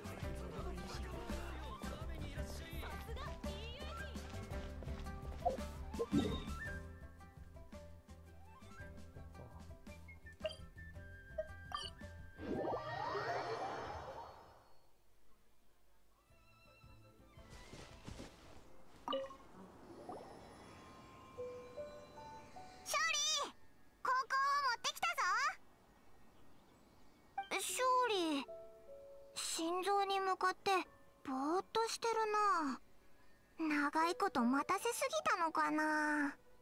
ああ、来たか。そんなには待ってない。心臓に刻まれた元王帝君の守衛と比べればほんの一瞬だ。人と彫像を比べちゃダメだろ。それもそうか。どうだ、高校はできたのか。3つとも高校にしてきたぞ。ご苦労だった。順番に捧げてみよ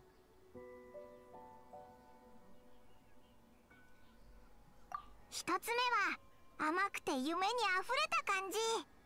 若い女の子が好きな香りだってウグイスが言ってたな。そうだったね。山の花面を捧げ。二つ目は高貴なイメージ。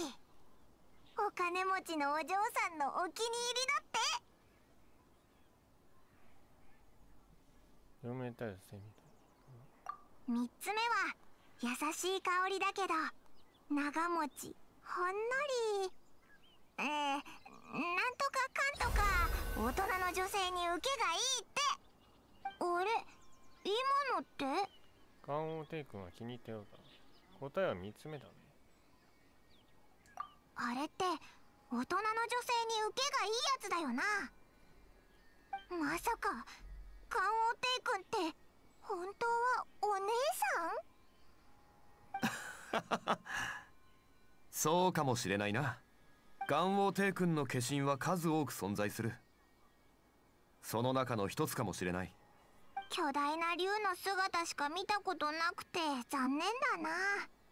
それにリーユエ七世が早く真犯人を捕まえてくれるといいんだけど。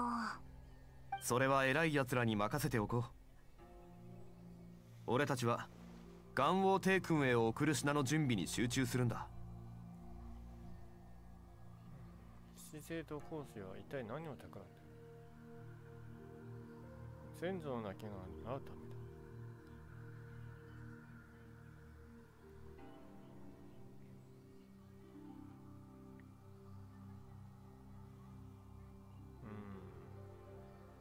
気になるっちゃ気になりますよね。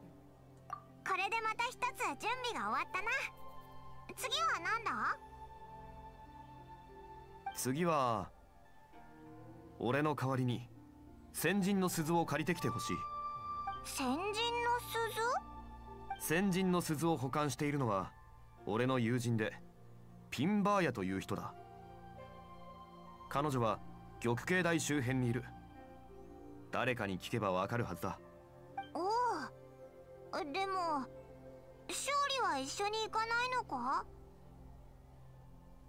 なあ、ちょっと事情があってな。代わりに頼む。なんだか勝利の様子が少し変だな。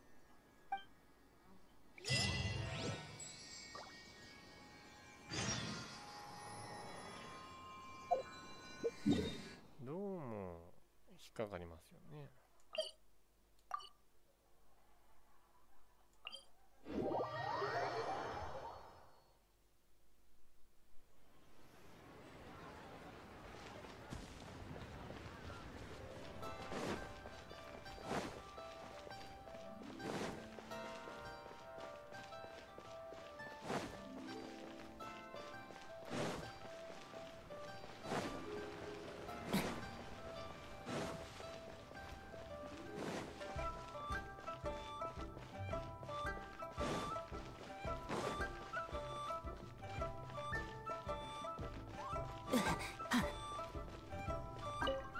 諸行無常、諸行無常。こんにちは。どうしたの？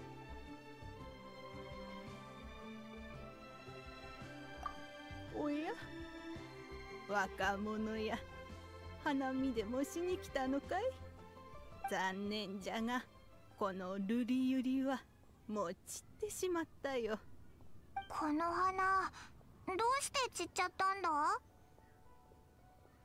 ばあやが若い頃、この瑠璃ユリは人の感情がわかると言われておった。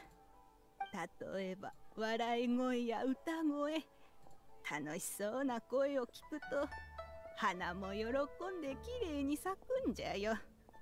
逆に良くないこと、例えばでたらめな噂話なんぞを聞くとすぐに枯れてしまう。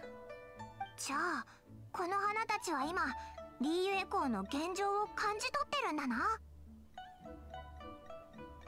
そうじゃ、元王帝君が死んだなんて噂はただごとじゃない。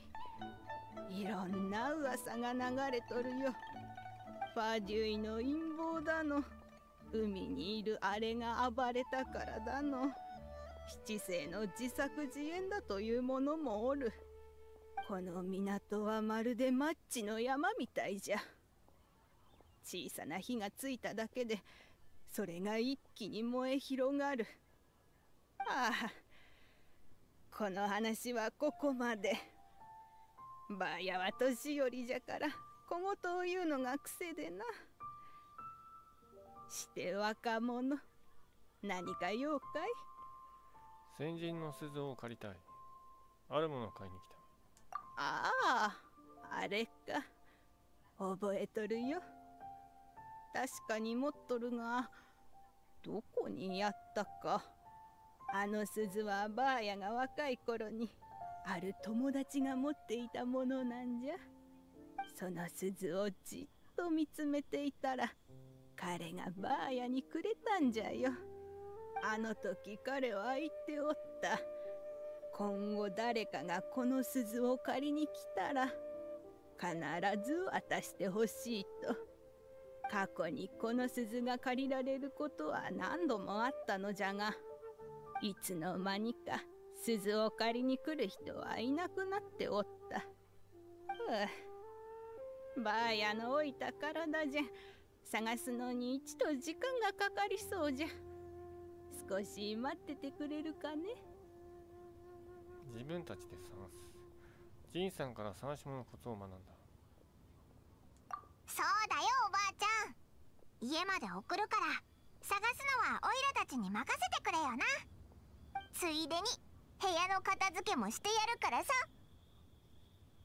子供たちや、鈴ならすぐ近くに保管してあるから心配無用じゃよ。おばあちゃんちってこの近くにあるのか？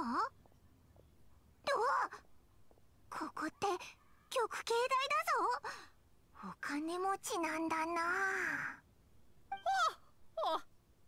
ばあやじゃ城内に屋敷なぞ買えんよ。この壺を見ておくれ。ばあやの荷物は全部ここに入っておる。荷物が全部？家の鍵もこの中に。荷物ってまさか鈴だけ？はいも。壺に入って探してくれる？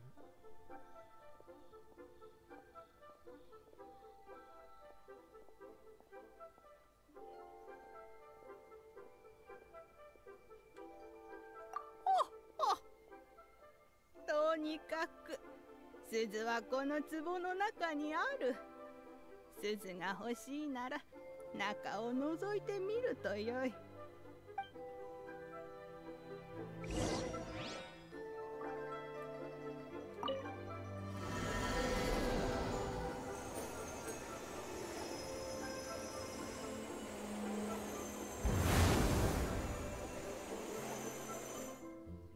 え？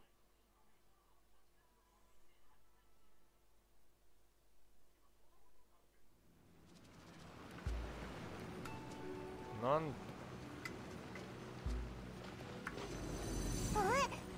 ここは一体どうなってんだ？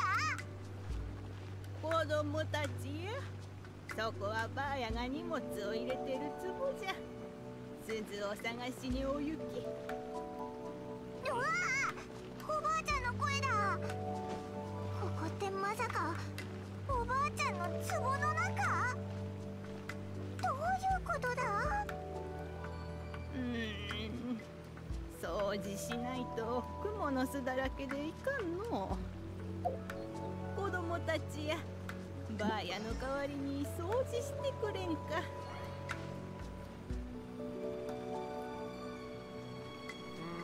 1時になりますし、今日はここまでですね。まさか壺の中に入るとは思いませんでした。皆さんお疲れ様でした。おやすみなさい。それでは失礼します。